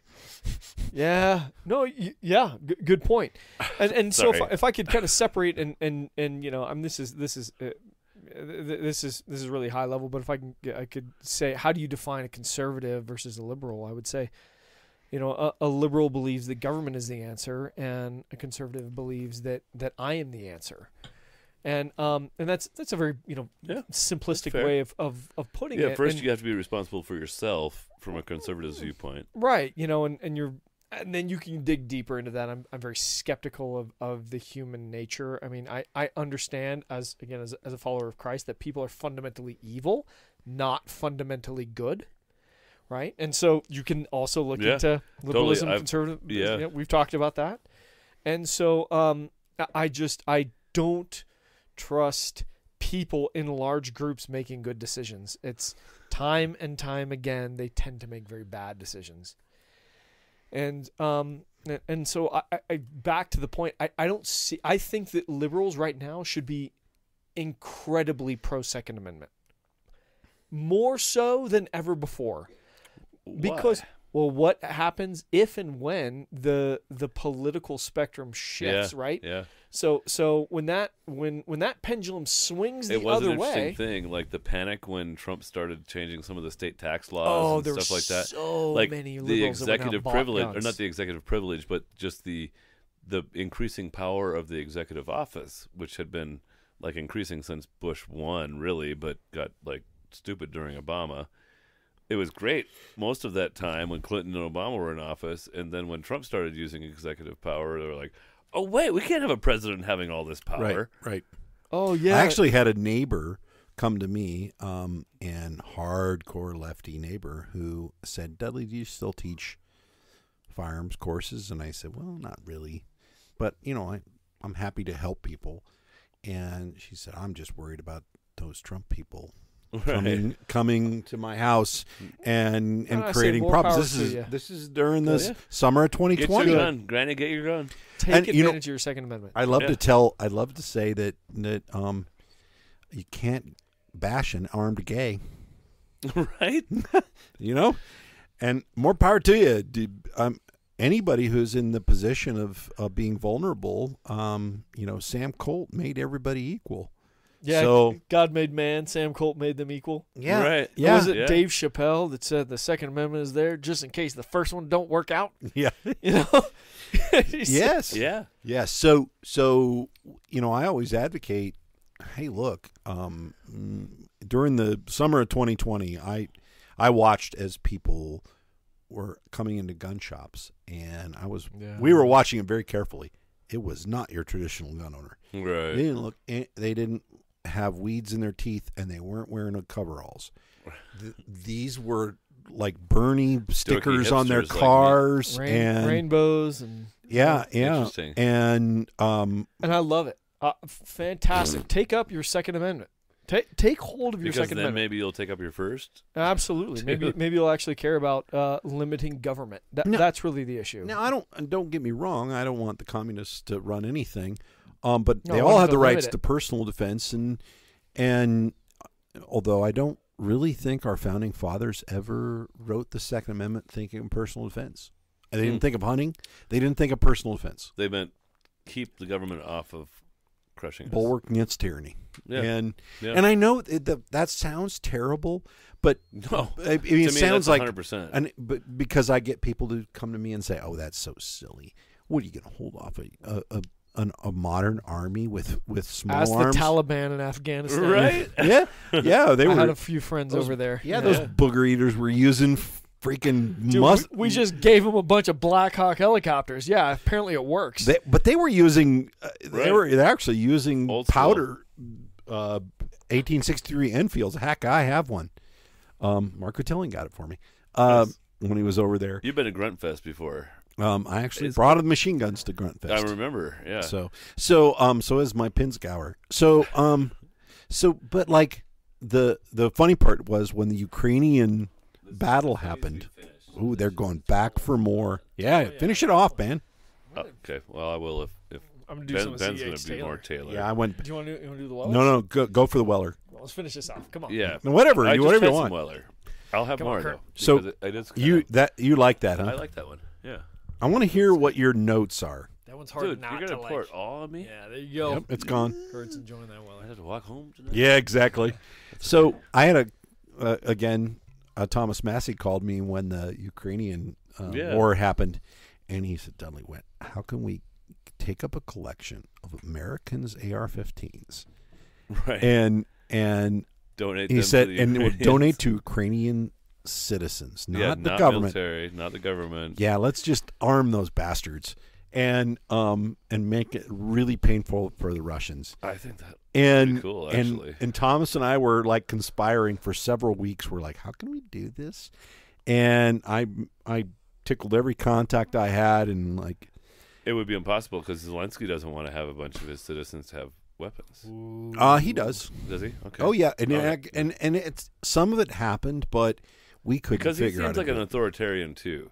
No offense, because Just anti-big government, man. right, I'm anti-power concentration, and Yep. he seems like he wants to have all the power instead of other people having all the power. I But don't follow enough. Godspeed.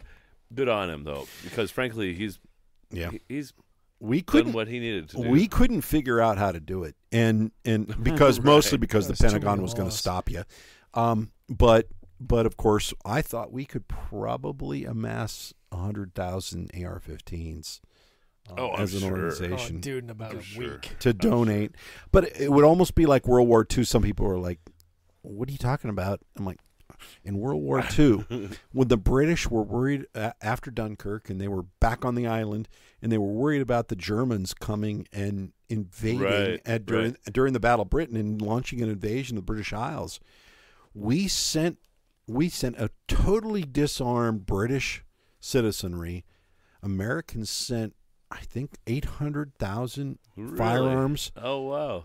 many of them had plaques on the guns. They would put little brass plaques that said, Donated by... kill a Nazi, give him hell by Joe Blow in Shadron, Nebraska. Right. And so cool. And to me, that's American. That's the spirit basis right there. of it all for you. Is just we need to have a world that's free enough that the government can't make you do stuff. Every much. Government official on the planet should sweat bullets anytime they're thinking about doing something that violates a natural right, because they might get shot.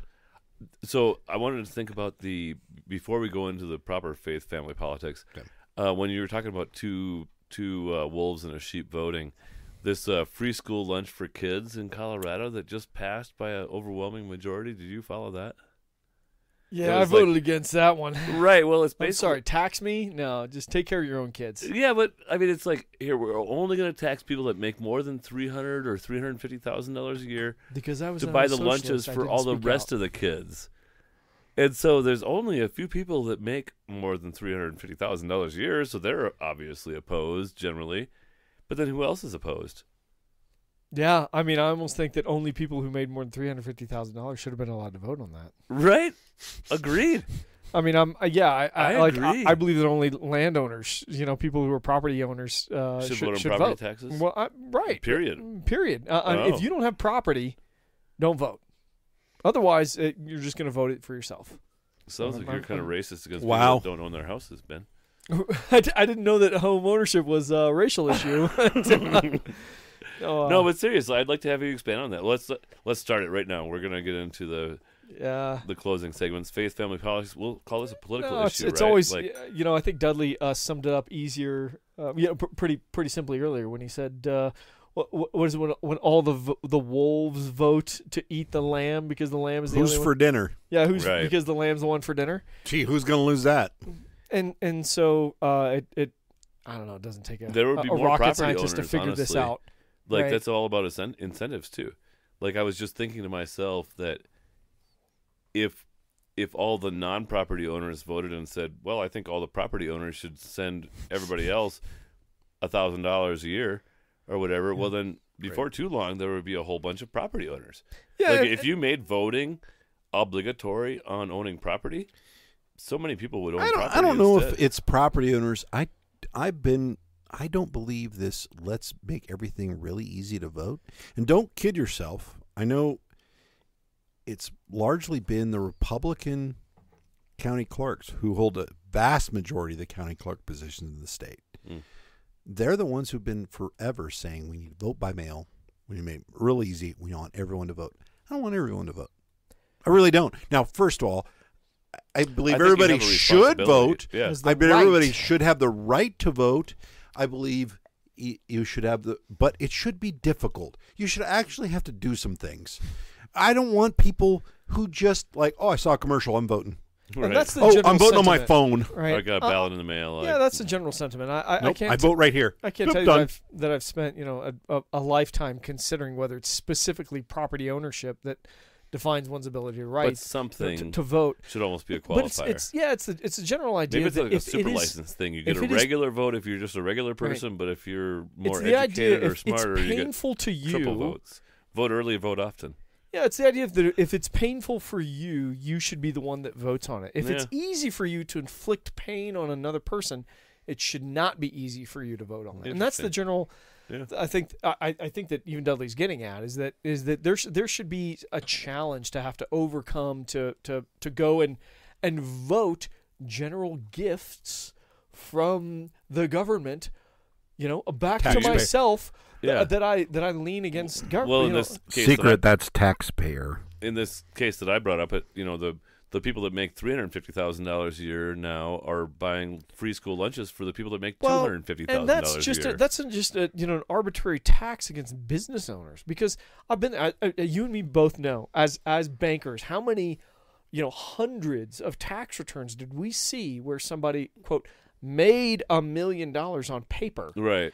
But these guys were taking home personal salaries of roughly $100,000 right. back 10 years ago, and that business needed that money to be able to grow. The other $900,000 was shoved back in the business, and they were paying taxes on these. They didn't have that, right, because of the structure of an LLC and a single taxation entity. Yeah. They're quote, they make $850,000 a year, and they're pulling in $100,000. My dad's got a 10,000-acre farm right now. Him and my brother together. Oh, he must be rich. I bet he makes $1 million. He is kind of rich now, but for the first 15 years of his farm, every dollar that farm made was reinvested into the farm, and we ate free school lunch. Yeah, because we lived on his motorcycle mechanic salary. It's just the same notion. It's just and again, so either everybody pays a flat tax. I mean, you want to get rid of tax accountants and tax lawyers. There's too much of a lobby against it. Yeah, I'm sure we're going to be really popular here. But flat tax, is a very simple. If you make a fair tax, there you go. That's only fair. if I only buy that if we're actually replacing it, because unfortunately a lot of the fair tax people are like, anything to get a fair tax. Let's just start with a fair tax, right? Then we'll slowly amp it up and reduce the income tax. Like, yeah, no, screw you. I ain't doing it. I'm not for that shell game. It's this. Yeah, no, you're right, because then you have both. It's kind of like gasoline taxes. It's like, well, this is just a small 9 cents tax. Temporary 9-cent tax. For I-25. You're like, dude, I-25 still sucks. Ever tried to repeal a tax? So we have a bill in Congress right now trying to repeal the federal excise tax on firearms and ammunition. Oh. You know that today, when you buy a firearm, it's 11% more expensive. On the 50th firearm and more. I've never bought a firearm, so I don't know what you're talking about. Yeah, you've lost them all in a boating accident. Tragic.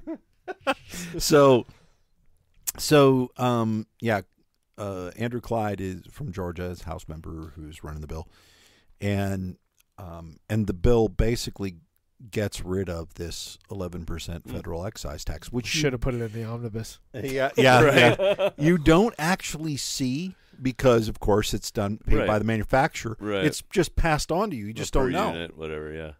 Yeah. I mean, I can tell you right now, as a firearms manufacturer, if we had an 11% decrease in our costs, you know what we would do? Decrease our retail price by 11%. Yeah. 9%, I would recommend. No. Do you sell firearms? Yes, on the you need some margin, man. You're a banker. But you see the point. It does. Right. You don't. Yeah. It's cost. It's inflation. Nobody just all of a sudden makes 11% more and they're all happy, because then the guy down the street decreases to only 10%. And then the next guy decreases to only 9%, and then eventually it washes out. Yeah. Because the free market is a lot more efficient. Ben, you sell firearms out overseas, right? Internationally? No, we don't. Huh? Yeah, we don't. But you don't. You have an exporter. Yeah, so someone else does. Yeah. But you could call yourself an international arms dealer. That's true. Yes. Although, fair enough. Yeah, we do have dealers. Hey, fair enough. Yes, we do have dealers outside of the United States. I see what you're getting. See, I've always wanted that on my resume. Yeah. I am an international arms dealer. You could have been traded for Brittany Griner. Yeah, no, Nicolas Cage is my hero. Lord of War, right? Dudley, I want to hear what you say when I ask about faith, family, politics in general. But first, I want to talk about your faith. Like, where did that come? Was your folks, they were Christians before they even met each other? No, my mom was. I grew up in a divorced family in South Dakota, and I accepted the Lord when I was in 6th grade, but wasn't really real until I got a plane crash in 1993. Okay. Small plane crash, and I had a small business with some family members, and we were in a very long story, but very precarious position. Okay. Crashed a small plane and should have died. Wow. I mean, I know we stalled at about 300 feet. Oh no! Wow. Yeah, so we should have been dead. Is this your loco experience or no? Uh-huh. The loco experience is the craziest experience of your lifetime, but let's just tell this story transitional now. For sure. Yeah. It's a faith story now. Yeah. And I remember it was back when I was single, and I remember. So you're like 22 or 24 or something, whatever. 23. You graduated college in 89. I was so 25, 26, whatever. Yeah. And I went to and I had a golden retriever at the time, who was my family, right? And he was over at my sister's house, so because I was supposed to be leaving town. Well, we crashed the plane, And this is you. We is who? The owners of the business, which is my brother-in-law and my cousin. Okay. And down at Front Range Airport, which is the cutout of DIA, if you know where that is, southeast of DIA. That's where we had our hangar. And I went. The weird part is I'm very good in like emergency circumstances. I keep my cool hand. I keep my myself, cool. Yeah.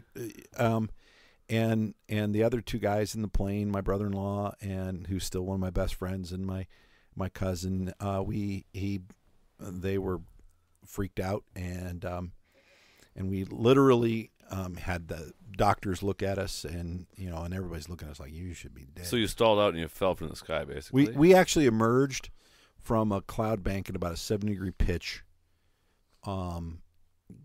I think 170, 180 miles an hour in a Viking, and crashed it on the tail. Got the nose up high enough. Crashed it on the tail in a cornfield. Whoa! And like oh shit! Yes, full of fuel. Whoa! And I remember because it had scrape those fuel tanks off, and it had behind. It had those canopy. It had a sliding canopy, and we landed. I was sitting right seat. My brother-in-law was an Air Force pilot, was the pilot in command, and we hit our heads like hit the panel. Yeah. And my cousin was in the back, and he was an E&P, a mechanic, aircraft mechanic, and he just immediately screamed, "Fire!" and kicked out this little triangular window in the back seat. I still don't know how. I was the smallest of the guys. I don't know how we got out. Right. But we all got out of that triangular window as fast as you can possibly imagine, dove out and ran 100 yards away, and we didn't end up having a fire. My brother-in-law was smart enough to land it, smash it on the tail, and before he came to the ground, he had turned the master electrical connection off. Oh wow. So there was no spark. And otherwise, I mean, you could just smell it. Where's Jesus in this conversation? We went home. Well, everybody went home at this point, and somebody came and picked you up, and you got this wrecked plane in a cornfield. Where is this? Well, the NTSB showed up. It was several hours. And the paramedic, the ambulance came and checked us out and make sure everything was okay. And of course, I was handling things. I was like, check him out, everything's okay. Yeah. And then I went home to my little place over by Cherry Creek Mall, and I remember just laying down and and the adrenaline had finally drained off, and I remember just playing through my head because when we stalled, I could see the propeller kind of windmill, and we were in the clouds, but I could tell we were stalling. You had that feel, and all that ran through my mind is, who's going to take care of my dog, and who am I going to see? What is going to happen to me right now because I'm dead? I don't even see the ground. But I know we're stalling. You've been flying enough. We just took off. That was badass news. I know we were dead, and I just thought we're dead, and who am I going to see? And so when I went home, I just couldn't sleep. It was, that was a question going through my head at the time, and over and over and over again was. I don't know what I would have seen. I don't know whether I would have woken up and been in a tunnel, and I had no clue. Which tells me, yep, you better change your life. So that was an epiphany, no doubt. And so it was a time in my life in which I got very deeply involved in a startup church in Denver, and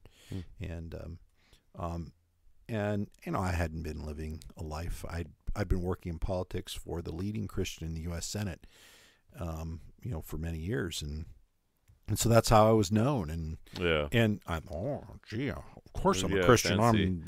I work for Bill Armstrong. I worked for Thrivent for a while, and those Christians know how to party when it comes time for the conference and whatever, Right. So anyway, it was just a change in life, and I've been deeply involved in a lot of different churches. And what do you do? Where do you go to church nowadays? Go to Clearwater, which is literally right in my neighborhood. Which is Windsor too? Or no. You've been to my house. Oh yeah, duh. It's South Fork. Yeah, where's Clearwater? I don't know where that's at. It's LeMay and Drake. Oh, southeast corner of LeMay and Drake. Yeah, it used to be a different name. Christian. Yeah. I've done some events there and different things over the years. Big facility stuff. Yeah, nice building. Used to be deeply involved in non-denominationally kind of thing. Used to be deeply involved in Eaton Free, out in Eaton, which is a great church. A lot of friends there still. A lot of good friends there. And frankly, it's kind of the center of conservative activism too. Interesting. But Eaton is. Oh yeah, that church is. Yeah, interesting. Good people. Has two. They're buddies with Mark and his church over in Alt there, I imagine. Well, I mean, Mark's church, High Plains, is very, very new comparatively. Oh, right. So, interesting. Right. So, and small.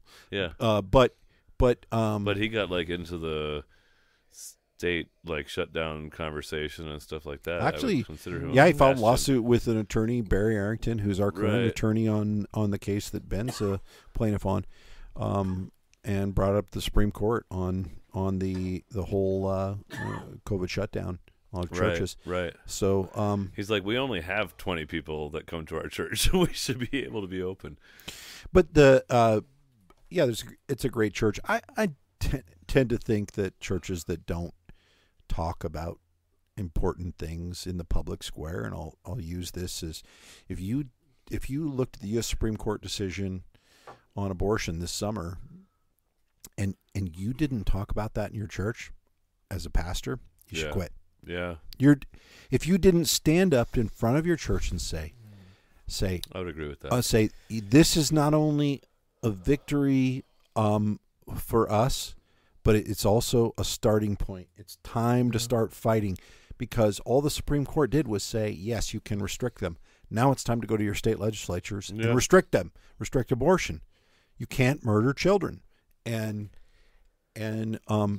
pastors who didn't do that, they should quit. No, and separation of church and state is to keep the state out of the church, not to keep the church out of the state. And so I think we've kind of backed off, as you've mentioned before. Dudley, it's sort of this. I'm scared of my my tax status. Right. Or Great. You know what? I don't want to chase any of my big donors off. That's where I say become taxable, and operate at a loss. Right. But guess what? No church has ever lost its tax status by talking about politics. Interesting. Fine. Doesn't exist. Ben, were you a Christian the whole time? I don't think we. Yeah, really I think we had. I think we had a slight discussion. Last episode number 6. Yeah. But yeah, obviously grew up in a Christian home.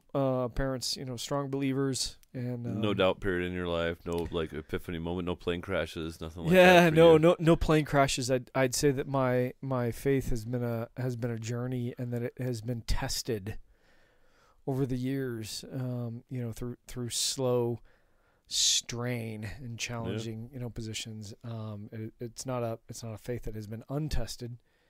And sometimes I think that living in a very materialistic society where I have no needs is one of the biggest challenges to your faith. And you're a high income earning guy now. Maybe you make dividends from your gun company, maybe not, but your salary at NG is probably higher than when you were a banker even. Yeah, sure. It becomes you challenging. You probably need to raise Cameron, just so you know. Yeah. Just I'll let him know.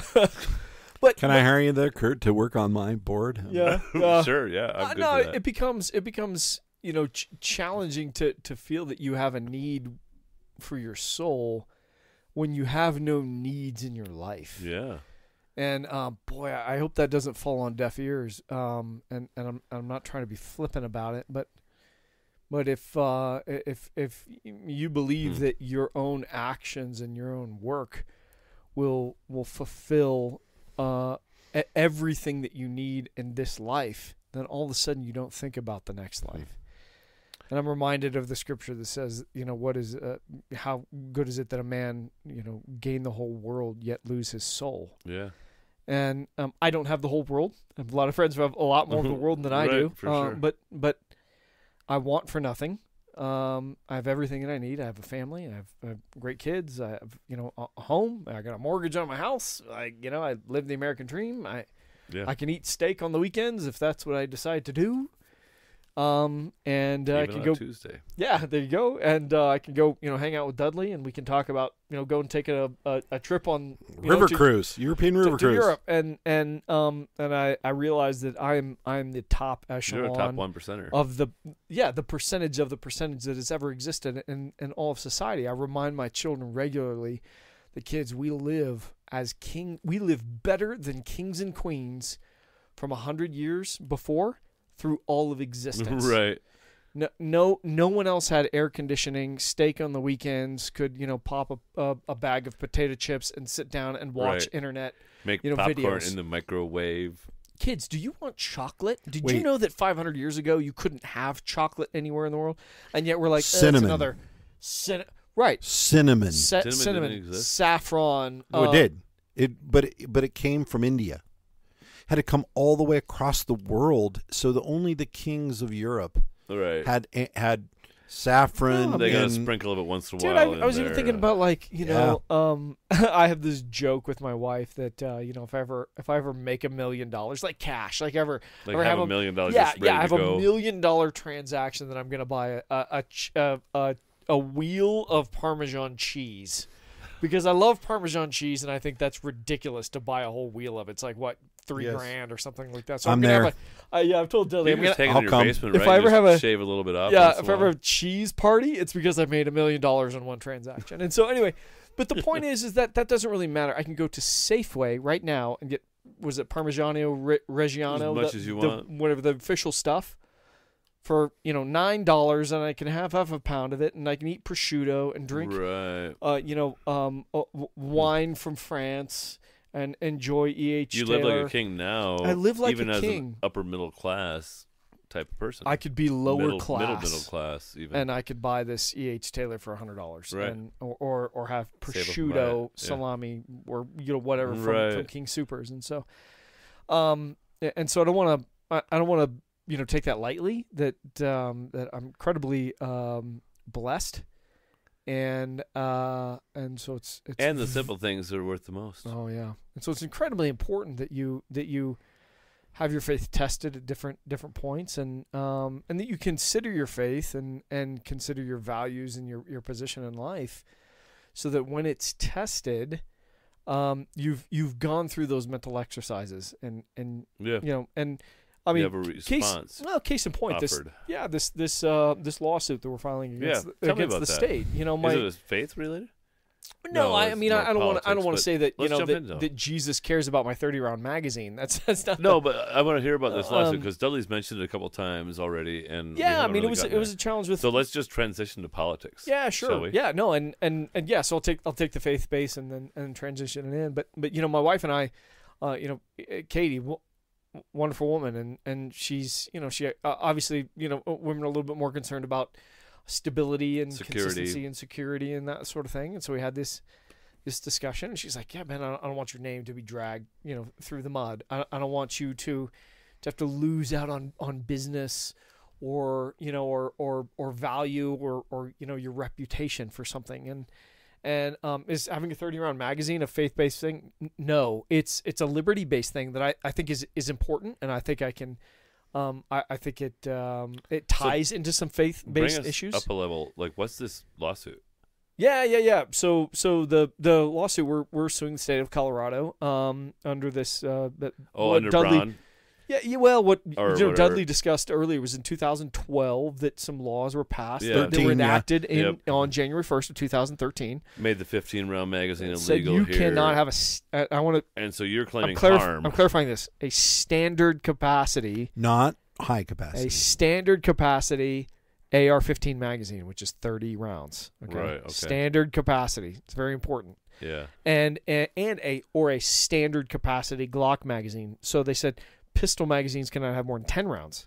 Okay. Right? So Wow. I can't have a Glock all the Glock magazines that I bought for years. Remember, I got very excited about guns when I was 21. Right, so this is 2003, and so from 2003 until 2013, amassed multiple, what they consider large capacity magazines now that were standard capacity magazines. Right. So Kurt, today, if you went to try to buy an AR-15, and I know you don't own any guns, but of course not. if you tried to go and buy an AR-15 anywhere in America, you would have to make extra effort to find one that was sold without a 30-round magazine. Wow. That is the standard capacity. Because otherwise you can't put a 30-round magazine in it.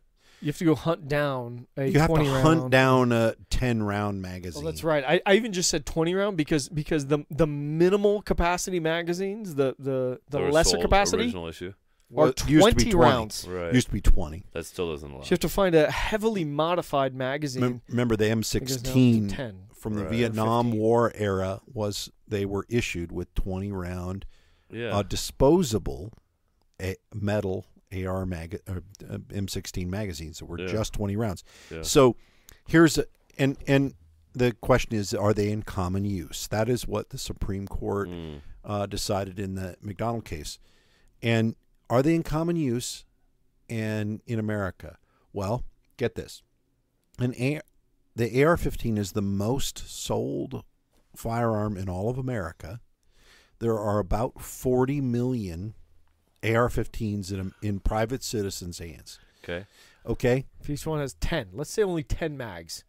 You do the math. There's more magazines than there are human beings in the United States. Yeah.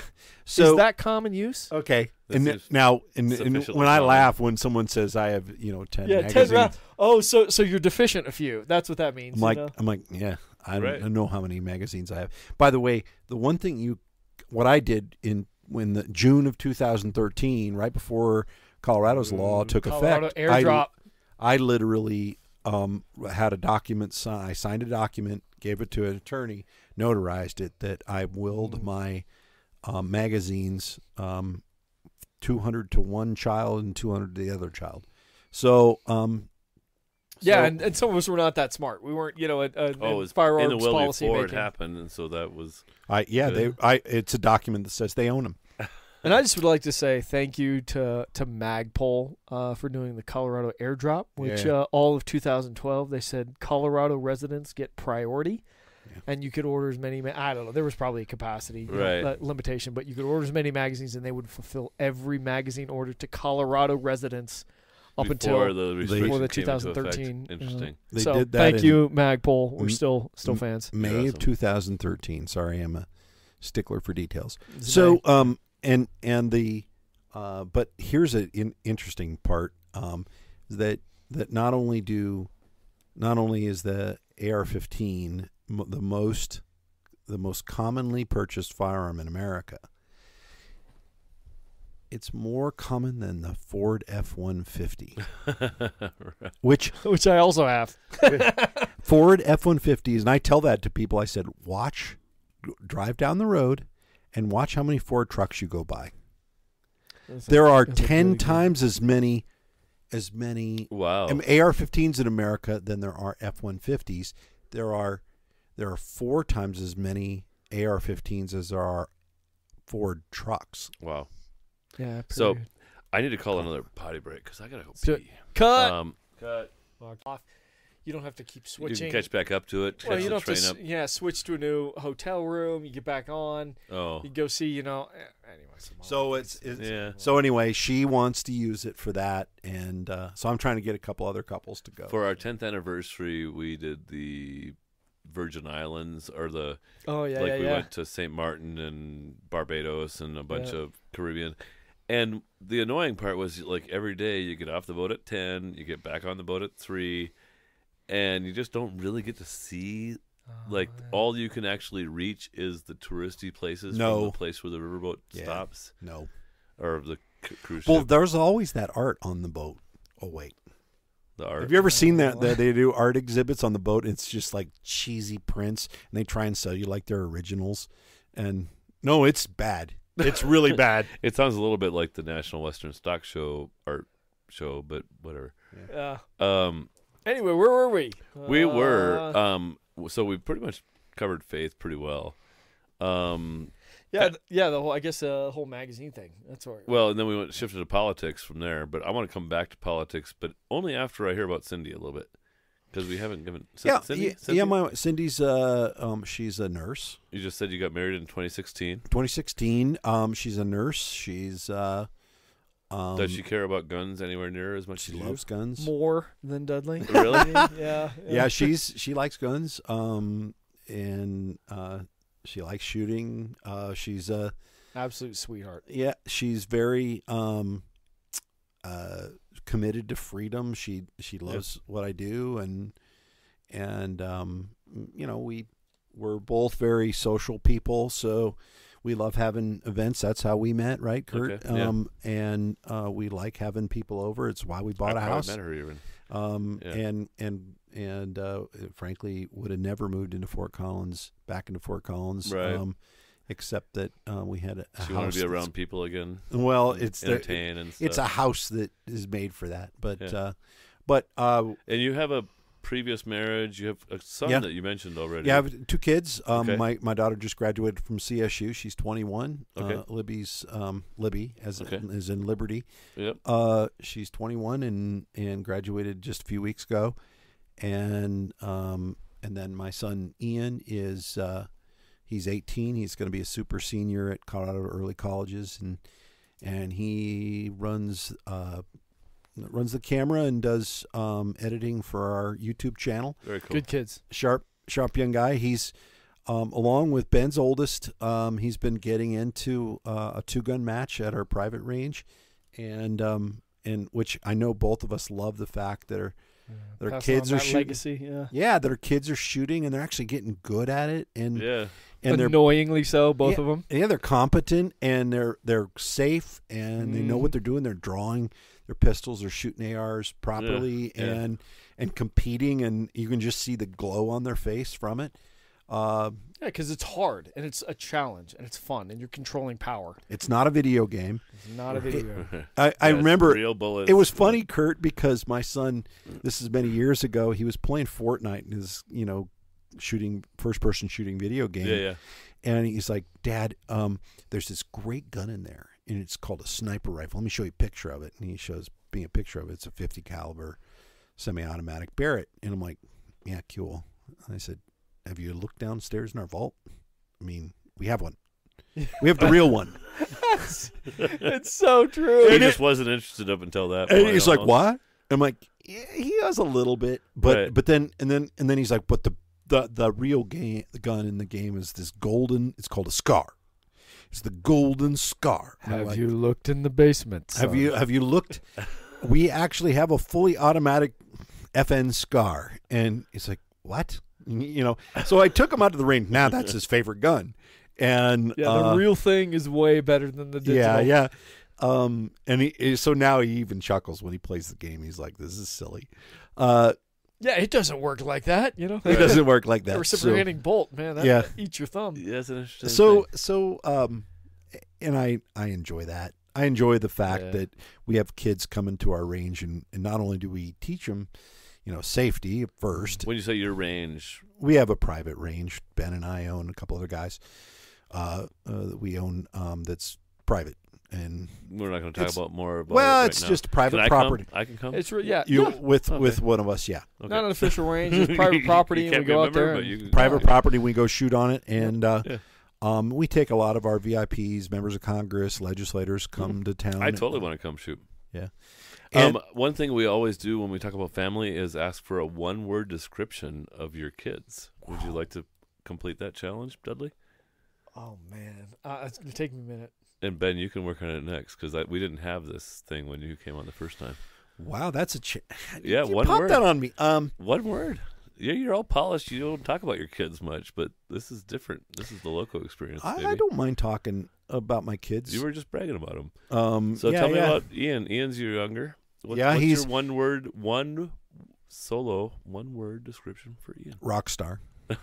Cool. I named him after the lead singer of 3 different my favorite bands from the 80s. In fact, I realized I'm even wearing a T-shirt from the best band that ever existed, which is Joy Division. Okay. They were the People first. like Metallica, not what I expected you to say. U2. Yeah, they were the first ever like post-punk alternative band. And cool. but anyway, and then for Libby, I would independent. That I would just label her as independent. She's a very independent thinker, independent. She's got her own style, and I like it. Ben calls her Lobster. Yeah. Why is that?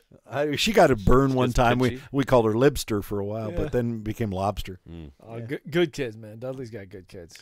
Ben, how old are your kids now? And, well, Everett, my oldest, he just turned 13. So I got boy. 13, Okay. 10, and 8.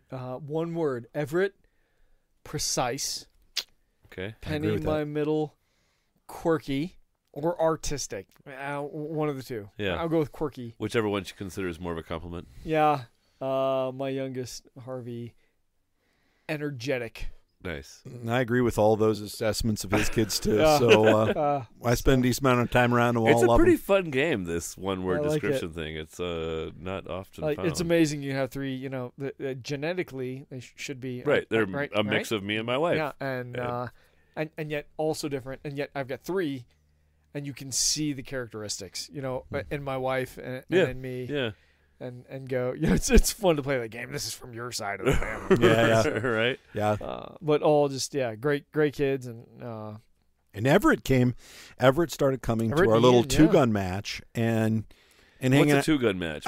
we just pistol and ARs. Okay. And then so you'll be able to shoot close and shoot far, kind of is the notion. We set up real world scenarios, trying fun scenarios like shoot the bad guys, don't shoot the good people, right. stuff like that. We did a Elijah Dicken drill, which was the shooter in Indiana this summer. Okay. And shot at the mall. Yep. We set that up, so you're trying to emulate that. We did a Kyle Rittenhouse version, where the bad guy had a skateboard in his hands, right? And a pedophile,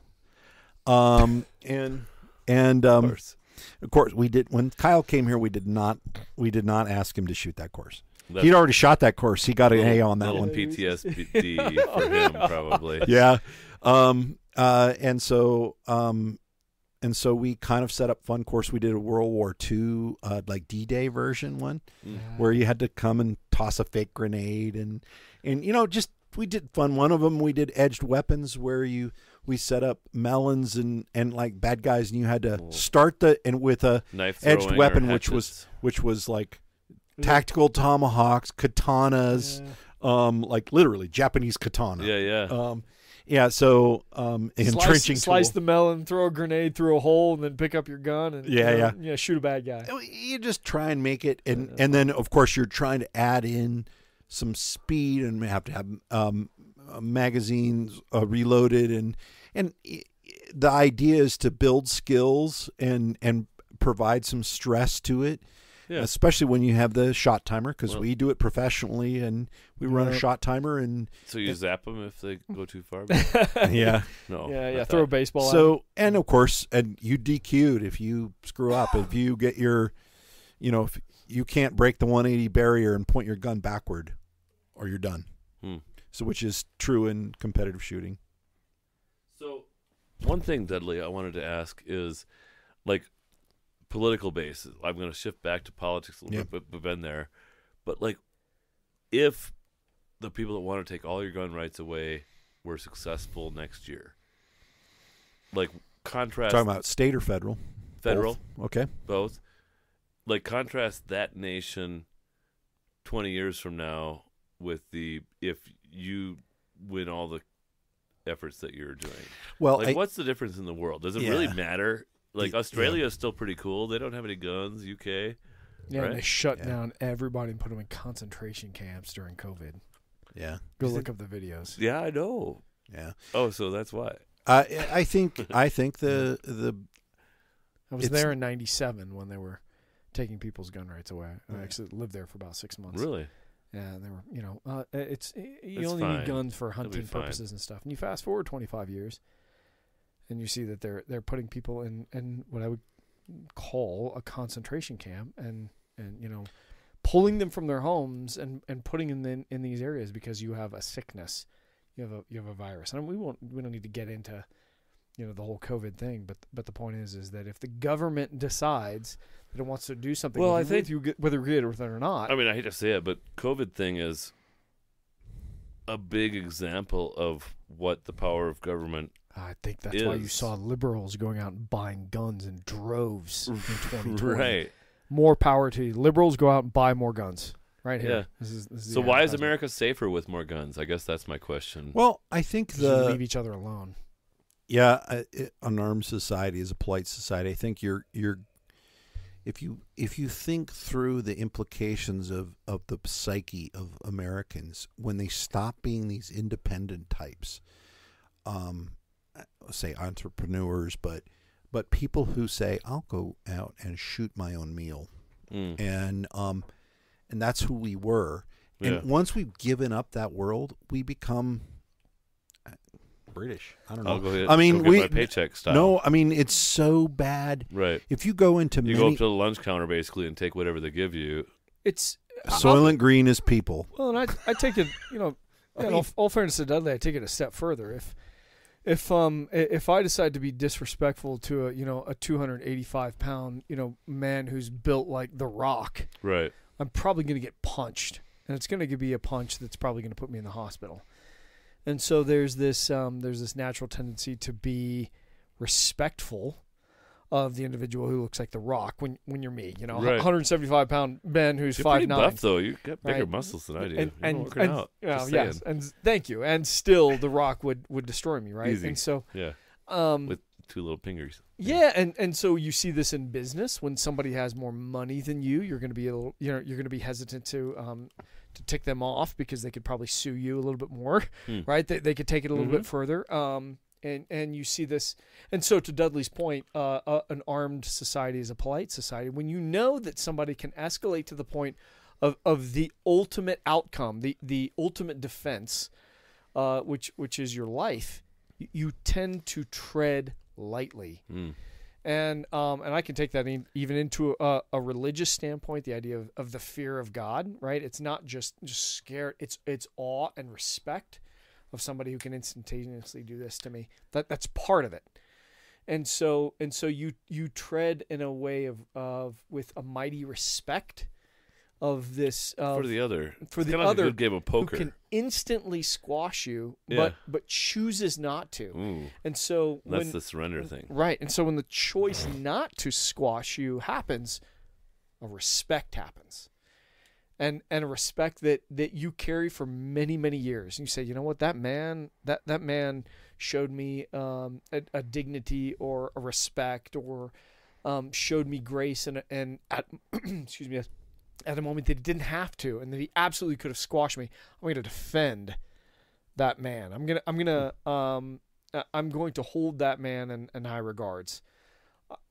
I'm sure you and I could both trade some stories offline about businesses or business transactions that we had where somebody who was very powerful both took advantage of a situation or who did the honorable thing. And for me, those men that did some incredibly honorable things when no one else was looking and when they could have squashed me, I hold them in dear regard to this day going forward. And some of them know it and some of them will never know. I don't know where this came from. It's a political figure. Maybe you guys remember, but we always hear the might makes right, but there was somebody that used the term right makes might.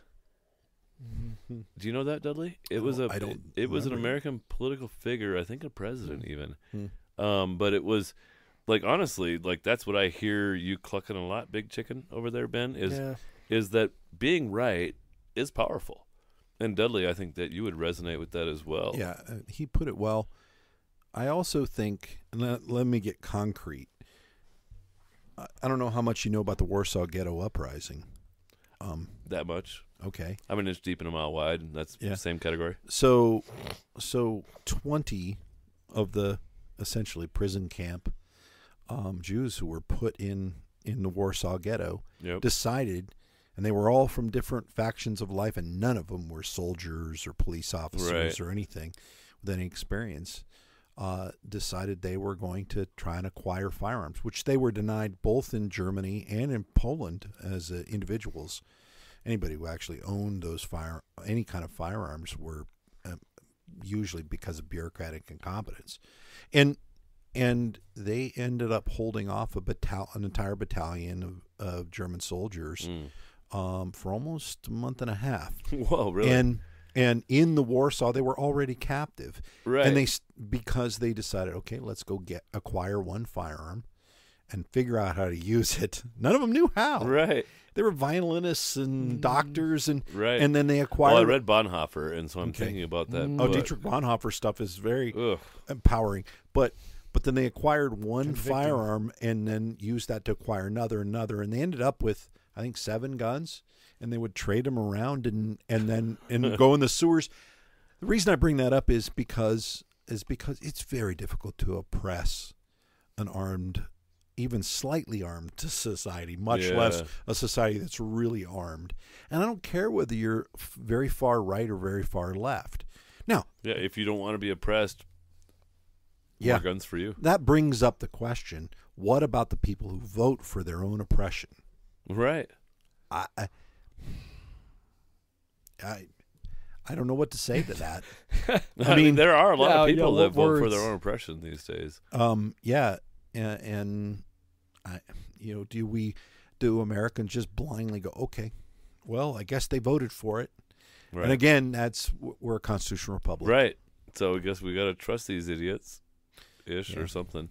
Tell me what you think when I say what is the right amount of restrictions to place on gun ownership.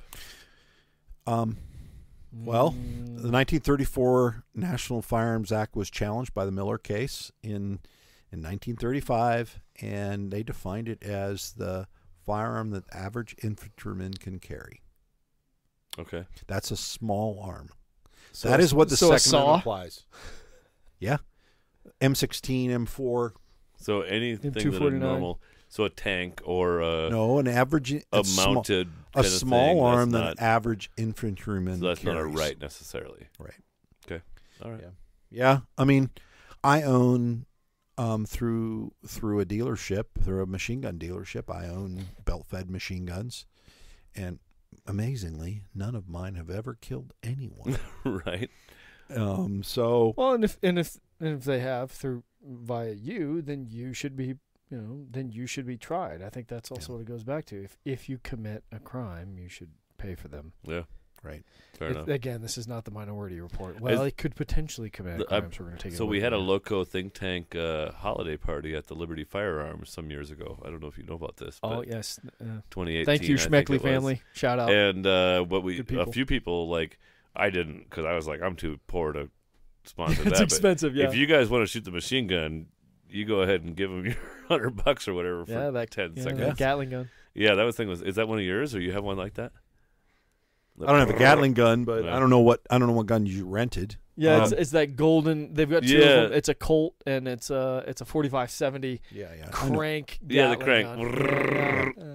Anyway, No, that's a piece of crap compared to what you got. no, I mean they have a That's lot still of good fun. firearms. That's a pretty special thing. The It Schmeckley. was pretty cool. Now Ben doesn't say that, but I can say this: the Schmeckley family doesn't give money into politics.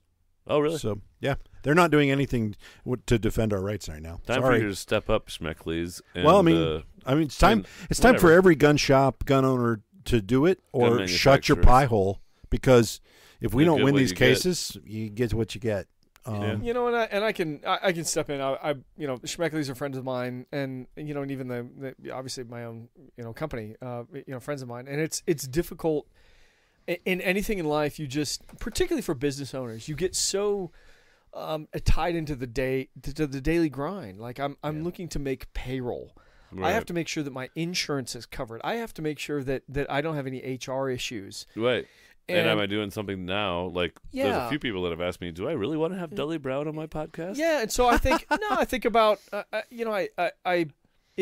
once brought to your attention, if you intentionally choose to kind of subvert or push aside these firearms issues, then I'll call you out, and I think that's a challenge. I don't hold it against the guys. They're the conservatives that are sitting there trying to run their business from day to day, 100%. and it's like, why don't we have any good politicians?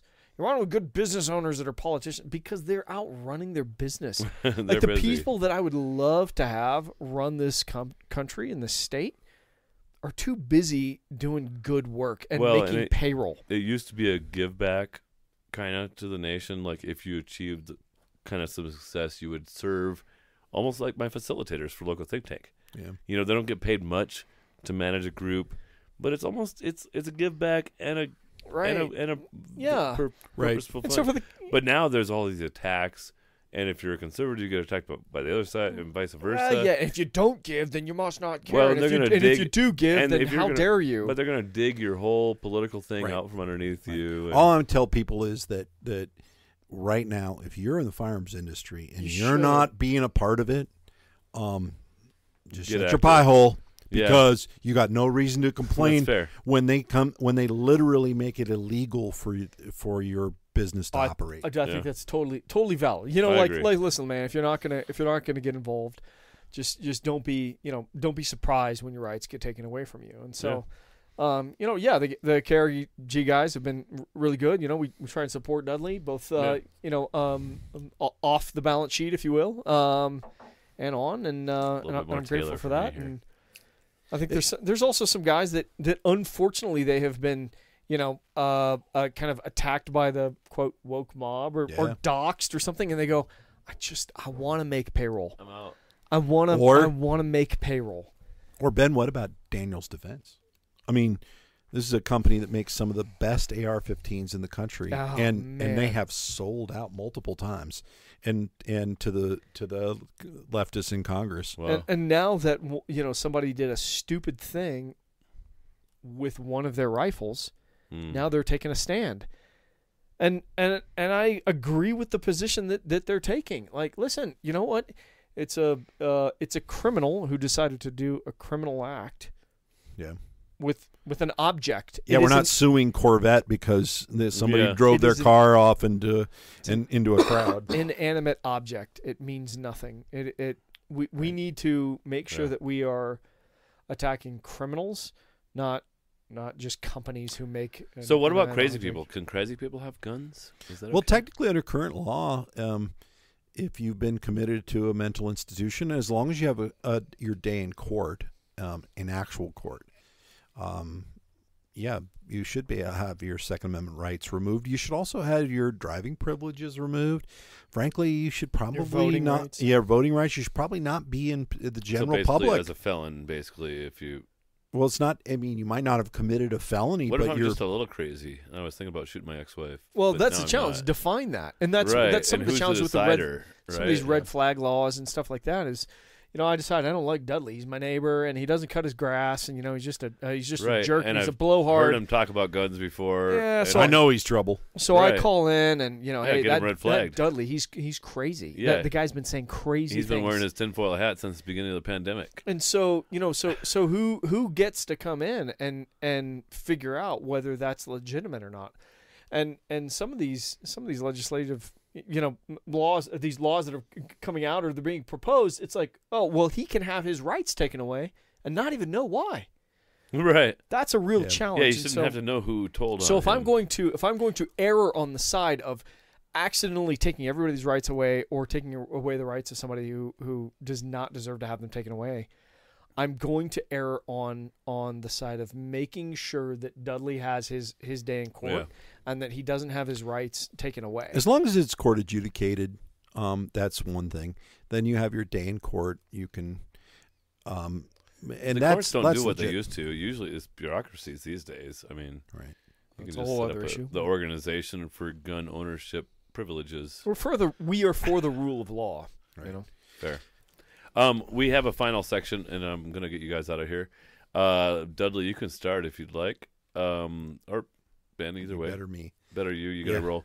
So it's the local experience. It's the craziest experience of your lifetime that you're willing to share in a public audience, and what you learned. The craziest. It could be a week, a moment, instant, a crazy experience that you learned from in business. Yeah. I mean, I already told you kind of a weird one with the King of Spain, but the probably the weirdest, oddest one was when I accidentally got elected to the 2012 National Convention in Tampa, Florida, and to be like a delegate or whatever. I was a delegate. I helped select the 37 delegates from Colorado, which I did in 2016 as well, because my organization used to get deeply involved in that. I can't imagine we're ever going to do that again. And I went there and I got elected to what I thought was a sleepy kind of committee, with the Rules Committee. And I went down there. You had to go a week in advance. I went down to Tampa. I sat down in the committee room and I realized, wow, there's like John Sununu, if you remember his name. He used, from New Hampshire. He used to be White House Chief of Staff. Yeah, for Bush too. And Bush. And there were, I don't know, probably a third of the 100 people there were members of Congress or former members of Congress. You're like, and I'm looking around and I'm thinking, why are all these people on this Rules Committee? And then I realized it was because the rules. It was during the. Now, it'd always been a sleepy committee, but it was during the Mitt Romney era, and they were all very fearful of one person, and they wanted to fix the rules for the committee so that in the future it would be very difficult for him to get the nomination. That was Rand Paul. And at that time, Rand Paul was this upstart that they thought was going to come in and upset the whole establishment of the Republican Party. And of course, I'm a close friend of Rand's. And cool. And tell him hi. If he ever comes to Colorado, I'd love to have him on the podcast. Viva Rand. Because I came up with in this time of the Old Town Tuesdays, I had basically developed my political views on how things should be. And then, like, 6 months later, Ron Paul comes around and like, what he said. Yeah. And of course, in 2012, I was a Ron Paul delegate. Right. Well, in 2008 was when this first happened for me. Okay. So, it was very ugly. The Rules Committee fight. I ended up fighting with, I don't know, long stories, but they tried to sneak it in and hide some of the main leaders on our side who were trying to stop these rules. And in fact, the day of the convention, if you recall, there was a big hurricane coming into Tampa. And I remember Scott Renfro and I were body surfing the day that came in because they were very big waves. But anyway, the convention happened and they tried to convene the Rules Committee in advance of a number of our people showing up. And I remember a young guy attorney from Massachusetts, had our minority report in his hand. I turned around, he had a minority report in his hand, and he was forearming this old lady who was she was saying, give me that back. And I found out this lady was a state senator from North Dakota, Margaret City. Okay. And he was forearming her and smiling, and he had stolen it from her. Oh. And he ripped it out of her hand, and he was looking at all the Romney people who were the sergeant at arms and smiling like, gee, look what I did for our side. And I'm like, you're stealing something from a little old lady. And I grabbed the hold of him, and I guess I threw him 3 rows. And he crashed in. Delete this, Yeah, assault. He crashed into the fold up chair. I mean, you threw him gently into the folding chairs. I threw him. Nudged him. And I literally picked, fervor. I'm a hockey player. I literally picked the guy up and threw him, and I call it a dwarf toss, and he's like screaming, assault! That's safe. And it turned out he was trying to stop our minority report, which it ended up being John Boehner who actually stopped our minority report on the floor. That was a funny story. That's one comes to mind in politics, and the very rare occasion in which people tried to get physical with you. I'm like, yeah, screw you. And okay. So it is. Yeah. I don't know. I guess I got known for that and got known for that was part of what launched you into notoriety. Kind of? Well, I led a walkout of the 2016 convention against Trump. Really? The Colorado delegation. Yeah, which had Roger Stone actually said he was going to send.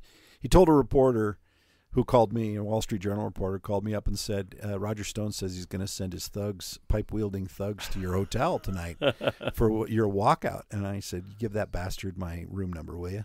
And I'm like, I'm a gun lobbyist. What are you going to do? Right. Threaten me, old twit? Send it in, bitches. Yeah, I mean, bring it on. Pick a number, dude. You want a piece of me? Pick a number. Yeah. All right, Ben. You're up. Yeah. Your local experience. Oh, man. Oh, Dudley, we can let you go. I have to go. Appreciate you being here. See you, man. Where can people find you? Take the rest of the Taylor? Is that you? Yes, take the E.H. Taylor, my friend. Why? He's giving it to you. To say thanks for being on my buddy Kurt's podcast. What? I'm paying. You're paying me for being on his podcast. There you go. Paying his. Well, share it abundantly. Get us some new followers and stuff. See you, It'll brother. be good. See you, man. Thanks, Dudley. Yeah, my loco experience. Your crazy experience. Man, I don't live a crazy life. You are a fairly conservative guy. Yeah, man. Which means it's so crazy for you to be on here with Dudley on this show. Yeah, he's the craziest thing that's happened to me. I would just say the pandemic in general. Yeah. And in this moment of operating these two companies, or being involved. Well, plus you were an oil field company that saw the price go to zero at the time. Yeah, I will never forget. At that time. It was the pandemic really kind of started for us. So I recall it was March 21st, if I recall. I think it was a Monday after.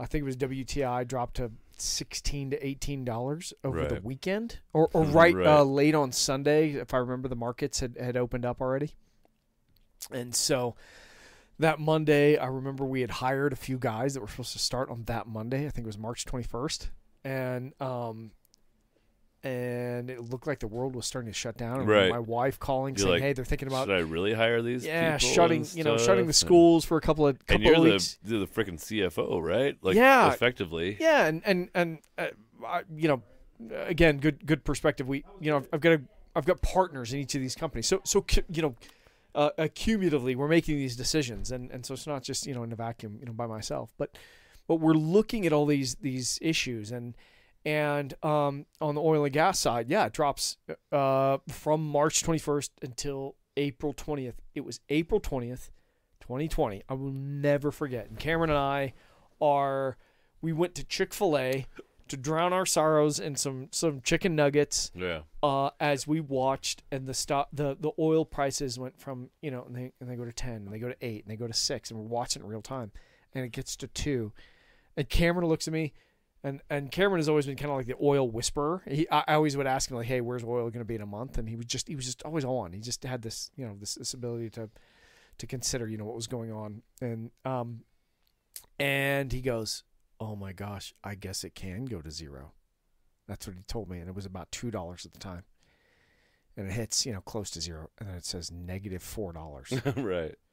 And we have this app, and we're refreshing it, and it says -$6. It says -$8, and we being Cameron and I and Brad and Casey and a couple of guys. We just had some major storage solutions for oil. Oh my gosh, yeah! It was amazing. And we walk outside, and we ended up It was April. It was sunny outside, and we had nothing that we could do. So our customers had shut down, and we just started washing Cameron's car.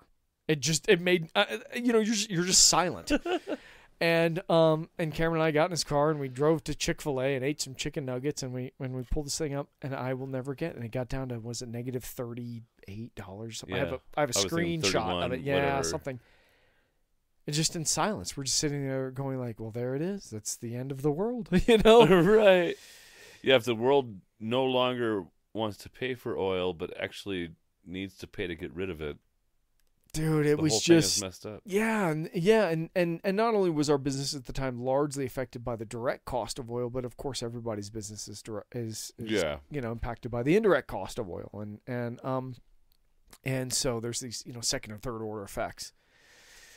And yet, so we applied for PPP, as most companies did. And we followed it to the T, and we hired guys back, and we paid them to clean the floors and paint equipment. We complied to the nth degree of the spirit of that entire transaction, and I feel good about that. But it was very interesting because I juxtaposed that with Kinetic Research Group, which I'm also involved with, and I got partners over there, and we're considering all these things going on. And so we applied for PPP at NG, and so I said, hey guys, we need to apply on the KRG side. I said, we need to apply for PPP just in case. And I applied for PPP, and then as NG, the oil and gas company, starts seeing these dramatic decreases in revenue because literally our guys cannot work. Right. KRG, the gun side, starts picking up. Right. And so at the same time, I have a 60% decrease in revenue in NG. I have a 35% increase in revenue in KRG. Yeah. And what a oh man, just this dichotomy of it. Oh, this like schism and it just back and forth and of course NG is significantly larger, and so that that's the one that kept me up at night, making sure that guys were getting paychecks. Man, I just people who vilify business owners, they don't understand, or perhaps they haven't dealt with the right business owner who actually cares, man. And when Cameron walks in my office and he says, take my salary to zero, because you can't take it to less than zero, right? Just take it to zero. We have to make sure that we get through this.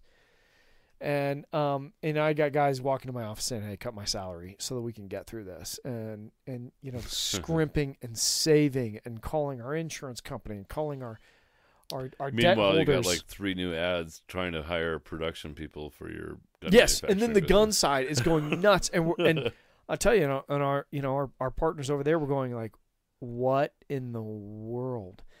So I ended up, I took we qualified for PPP money on the KRG side. It wasn't much. It's, again, a small company. And they deposit the money in my checking account at the same time my business takes off. Approximately 2 weeks later, we paid the maybe it was 4 weeks. Anyway, we paid the money back to the bank, 100% of it on the KRG side. And the bank said, we don't know what to do with this because you're the only company who's paid the money back. Right. So I thought that was interesting as well. It's just, it taught me so much, man. That was a really philosophical thing. Oh, dude, we could have a podcast entirely on the pandemic. Like the PPP money was forgivable, right? Like it's forgivable. And now at the time, remember only like it wasn't forgivable. It was amortized over a long period of time. They didn't know. So do you regret that? Or does it make you feel more? I don't know if I'd say regret, but rather like in hindsight's always 20/20. Like if I could do it again, like the selfish side of me is like, I should have fired everybody, taken all the money, put it in a checking account, and done nothing. You didn't need to do that. And you don't. No, we spent all of it on employees and making payments and making lease payments and keeping our insurance going. And you understand that, like, hey, if you don't pay your insurance, it lapses. Right. And it goes away. If you don't pay if you don't match the 401k that you said you're going to do, it lapses and it goes away and you get fined. If you don't keep your benefits going, they lapse and they go away. So it's not just making the actual payroll. It's all these second and third order, effects that can occur if you don't keep your business sustained. We didn't benefit at all. I shouldn't say, like, hey, we kept the business going, which was the benefit, but we didn't financially benefit directly from this money on the NG side. I mean, it sustained us. We did. You could have died otherwise. We would have died. I mean, heck, the government ran a Mack truck through the front door of our business, basically, and it said, you're shut down. And then again, we have on the KRG side where we about 75% of our business is direct sales on the internet.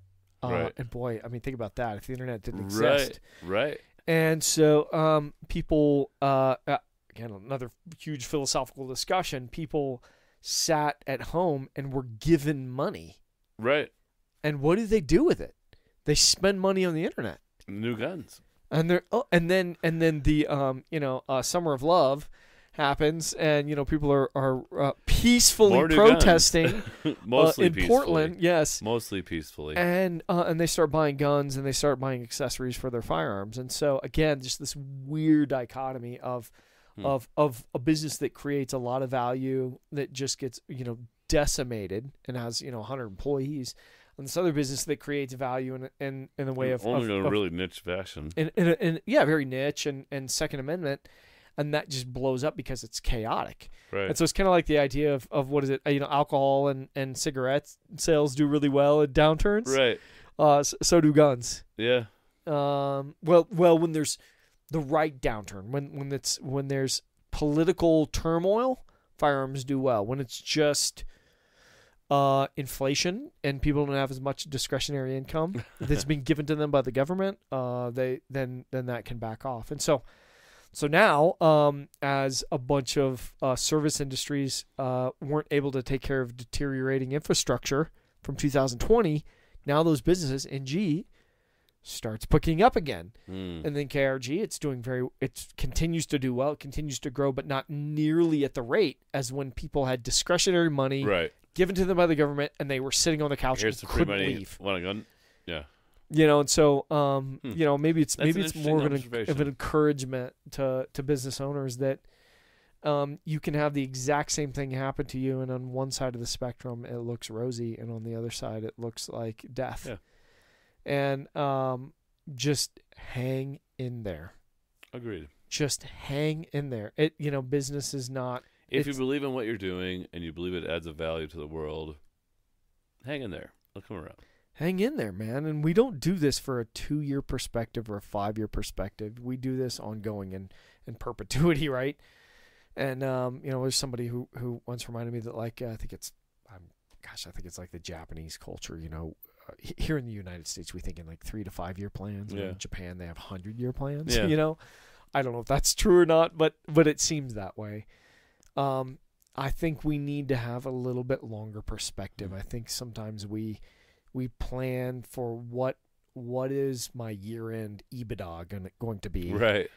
Instead of what is my 10-year plan? What is my 10-year? What am I going to sell to my customers in 5 years from now? What's my 30-year goal with this thing?